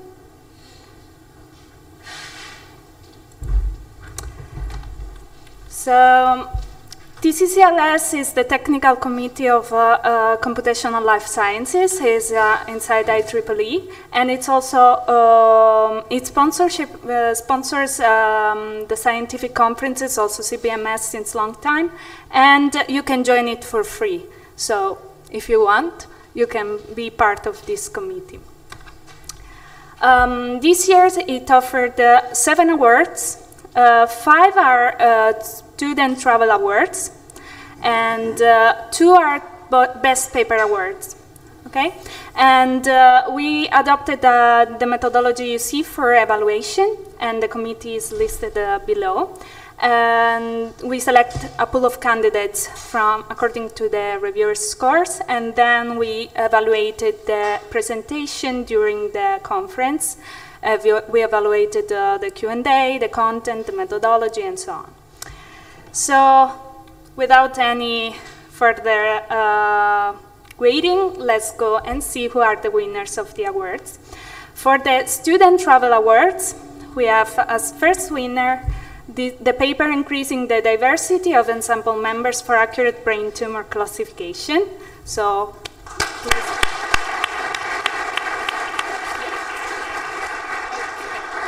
we have the winner over there. Then development of a breast ultrasound phantom for medical training. So another applause to the winner.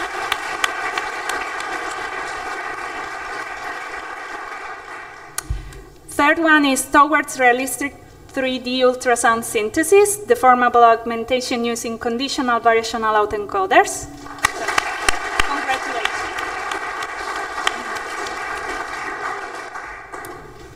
Then a lightweight CNN model for efficient Parkinson's disease diagnostics.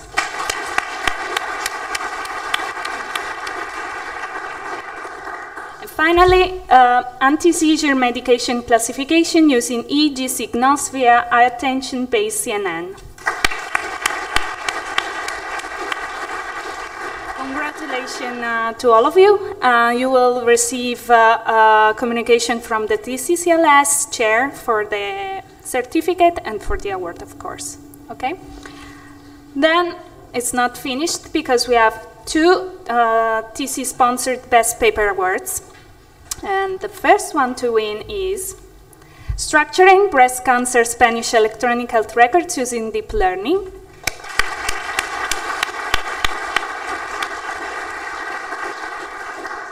And the second one to win is Telemonitoring Using Augmented Reality, a feasibility study to assess teaching of laparoscopic suturing skills.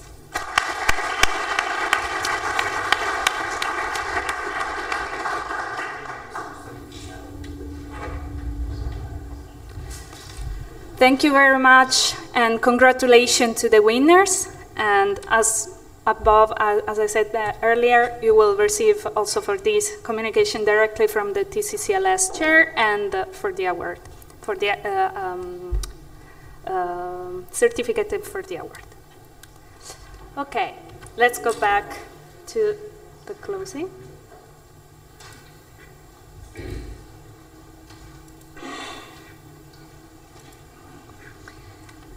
Further to this, as you saw on the website, we have 2 special issues. So for selected papers that will receive communications about their possibility to publish an extended version in these 2 high-quality journals. And in the next days, we will publish in the web page a selection of the best pictures and that were taken during the conference. Also, don't go out to Slack so quickly, because maybe I will send some further communications to you over there. And we will also send you a survey, of course, to see your feedback on this edition of CBMS and to improve the new one. Then, about the next edition, I'll leave the floor to Alejandro. So, well, you can just open the video. Well, the next edition will be in Mexico, in Guadalajara, the next year. So, nice place, I think. Hello, this is Gilberto Ochoa Ruiz, Associate Professor in Tecnológico Monterrey. Well, as I was saying, it will be in Mexico, in Guadalajara, and now I will leave the floor virtual to this video made by Gilberto, which will be one of the general chairs, and he will explain everything. Sadly, he is not here, so for this reason we have a recorded video. Also because right now in Mexico it's like probably 7 in the morning, and I think that probably he prefers to sleep. So, Rosa, when you want. Hello, this is Gilberto Ochoa Ruiz, Associate Professor in Tecnológico Monterrey, and one of the general chairs of the International Conference in Computer-Based Medical Systems. I'm going to present you the some ideas of the organization that is going to take place in Guadalajara, Mexico next year, and a little bit of the organization. So Guadalajara is a very important city located in the west of Mexico, very well known for its cultural heritage for driving tech sector. And in this presentation, I will talk a little bit about the location of Guadalajara, travel information, and so on, and a little bit about the organization committee. Guadalajara is very well located. We have travels to many different places, mainly in the US, and a little bit in some parts of South America. But you can come here from Los Angeles, Dallas, Houston, so the cities, and there is a direct flight to Barcelona, Madrid, and Madrid. So the airport is located about 45 minutes from Guadalajara, so it's not very far. We're going to organize the conference in Tecnológico Monterrey Campus Guadalajara, which is Tecnológico Monterrey is one of the most important universities in Mexico, and Guadalajara is one of the main campuses. And we're expecting between 200 and 300 participants. We are organizing the conference from June 26 to June 28, 2024. Something of note is that Guadalajara has been declared one of the most interesting cities by Time magazine because of its vibrant cultural life, the gastronomical importance, the bourgeois LGBTQ community, and the attractions around the city, like tequila, which is a very important destination here. The campus Guadalajara is a relatively large campus with many amenities, restaurants, and we have a very big congress center here. The campus can be reachable by 3 different bus lines. We have about 30,000 students, but by the time you come here, most of the students will be on vacations. We have bachelor degrees like biomedical engineering, among many others. We have a master and PhD programs in computer science. The venue we have this very large congress center, about for a capacity of 22,000 persons. We have 6 executive halls, 2 auditoriums for for the keynote speakers, and we have many restaurants and cafeterias on campus. Also, you can reach the Tec Monterrey by bus or by CBT or by Uber. It's not very expensive, and most of the hotels are about 20 minutes from here, but we are planning to accommodate buses and shuttles to take you to Tec de Monterrey and back to the hotel. So there are many prices, many different accommodation options here from different kind of budgets. So now, for example, we have Haro Cafe, or we have the Rio Hotel, which is very nice. I mean, different accommodations in the city with really nice views, and the weather is just exceptional by the time you come here. Usually the rain season is from June to September, but the temperature is quite nice. We have very sunny places and many places, many different places to go and visit. Also, the food here in Guadalajara is very well known. We have very traditional food, different options, even vegetarian options, of course, and many different traditional dishes. There are many attractions around the city, like, for example, many places around the city, like half an hour distance. Like, for example, we have Tequila, which is, as we call them here in Mexico, a magical town, in which you can visit the town itself, but there are so many distilleries in which they produce tequila, and you can also see the very famous agave landscape. It's basically all this landscape with agave plants, and you can go do some tequila tasting and visit the town. It's quite nice. There is also a train that you can take from Guadalajara to Tequila with the mariachi band and so on. A very nice experience.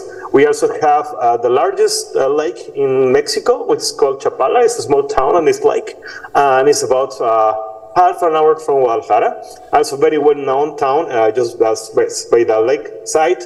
It's called Ajijic, which is a very nice place to visit with nice music and nice restaurants. We also have Tlaquepaque, which is a town which they sell this kind of pottery and many different activities, and you can see galleries and listen to mariachi music and so on.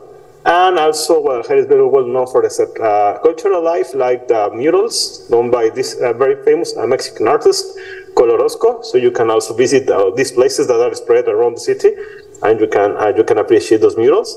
Also, you are more interested in commercial stuff. We have the Andares Financial District and many boutiques like in this area. Or you can visit a very interesting and nice Colonia Americana, in which you have many bars and bistros, both from traditional Mexican food and international food as well. I just want to close a little bit with the organizational logistics. As you know, this conference needs of a committee to take care of it. So I will chair it along Enrico Grisan from London South Bank University in United Kingdom. As current chair, local chair, we have some colleagues from Tec Monterrey, Mauricio Tevis, Rita Fuentes Aguilar, and Salvador Hinojosa. And from the program committee, we have my colleague Chari Balid from the University of Leeds in United Kingdom. We have Rosa Sicilia from University Campus and Anastasia Kritara from Greece. We also put together some other colleagues from Mexico and around the world from the CMBS steering committee. So we try to strive for diversity. So we have women and men in equal measure. And we have people from government and industry that will try to make this a very good experience for you. We also put together people from a lot of people from Latin America, from different communities to help us make this even a success. So we are really looking for you to come and join us here in Mexico, which I think is, especially Guadalajara, is quite a nice city. And I'm actually from Guadalajara. I'm looking forward to meet you here, to take you around to these very nice places and to organize a very successful conference. So see you around. This is my contact information, and we're expecting your submissions for this very nice conference. Thank you a lot. Have a nice day. And as I mentioned again, I'm looking forward to see you here in Mexico. Have a nice day. So, I think that Gilberto did a really good job in terms of tourist attraction, because he said a lot of things from Guadalajara, but I think that will be really a nice place to have CBMS, so I hope that you can join us in the next year edition. And from my side, nothing else, Giuseppe?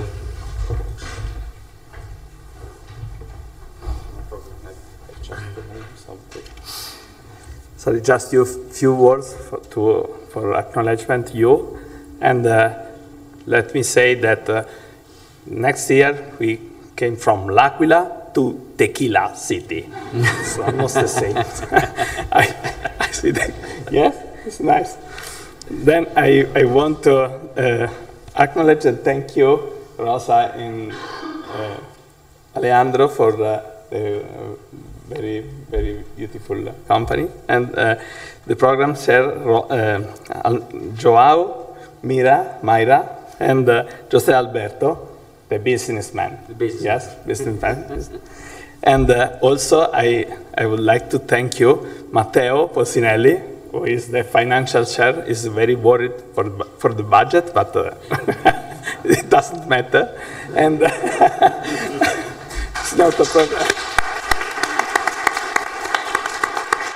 Obviously, I want to thank you, all of you, and I hope you enjoyed l'Aquila and the conference here, and I thank you warmly for your presence here.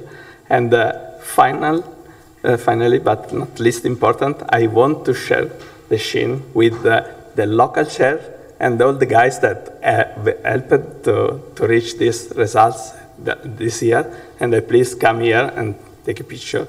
And with us, for example, Alessandro, Matteo. Alessandro is Di Matteo. Matteo is Matteo. All are Matteo. Daniele, and all the other local chair that have been here these days. Filippo, come here. Alessandro. Eleni, where is Eleni? Thank you to everyone, and I hope that next year we'll see in Guadalajara, right? In Tequila City. Thank you again.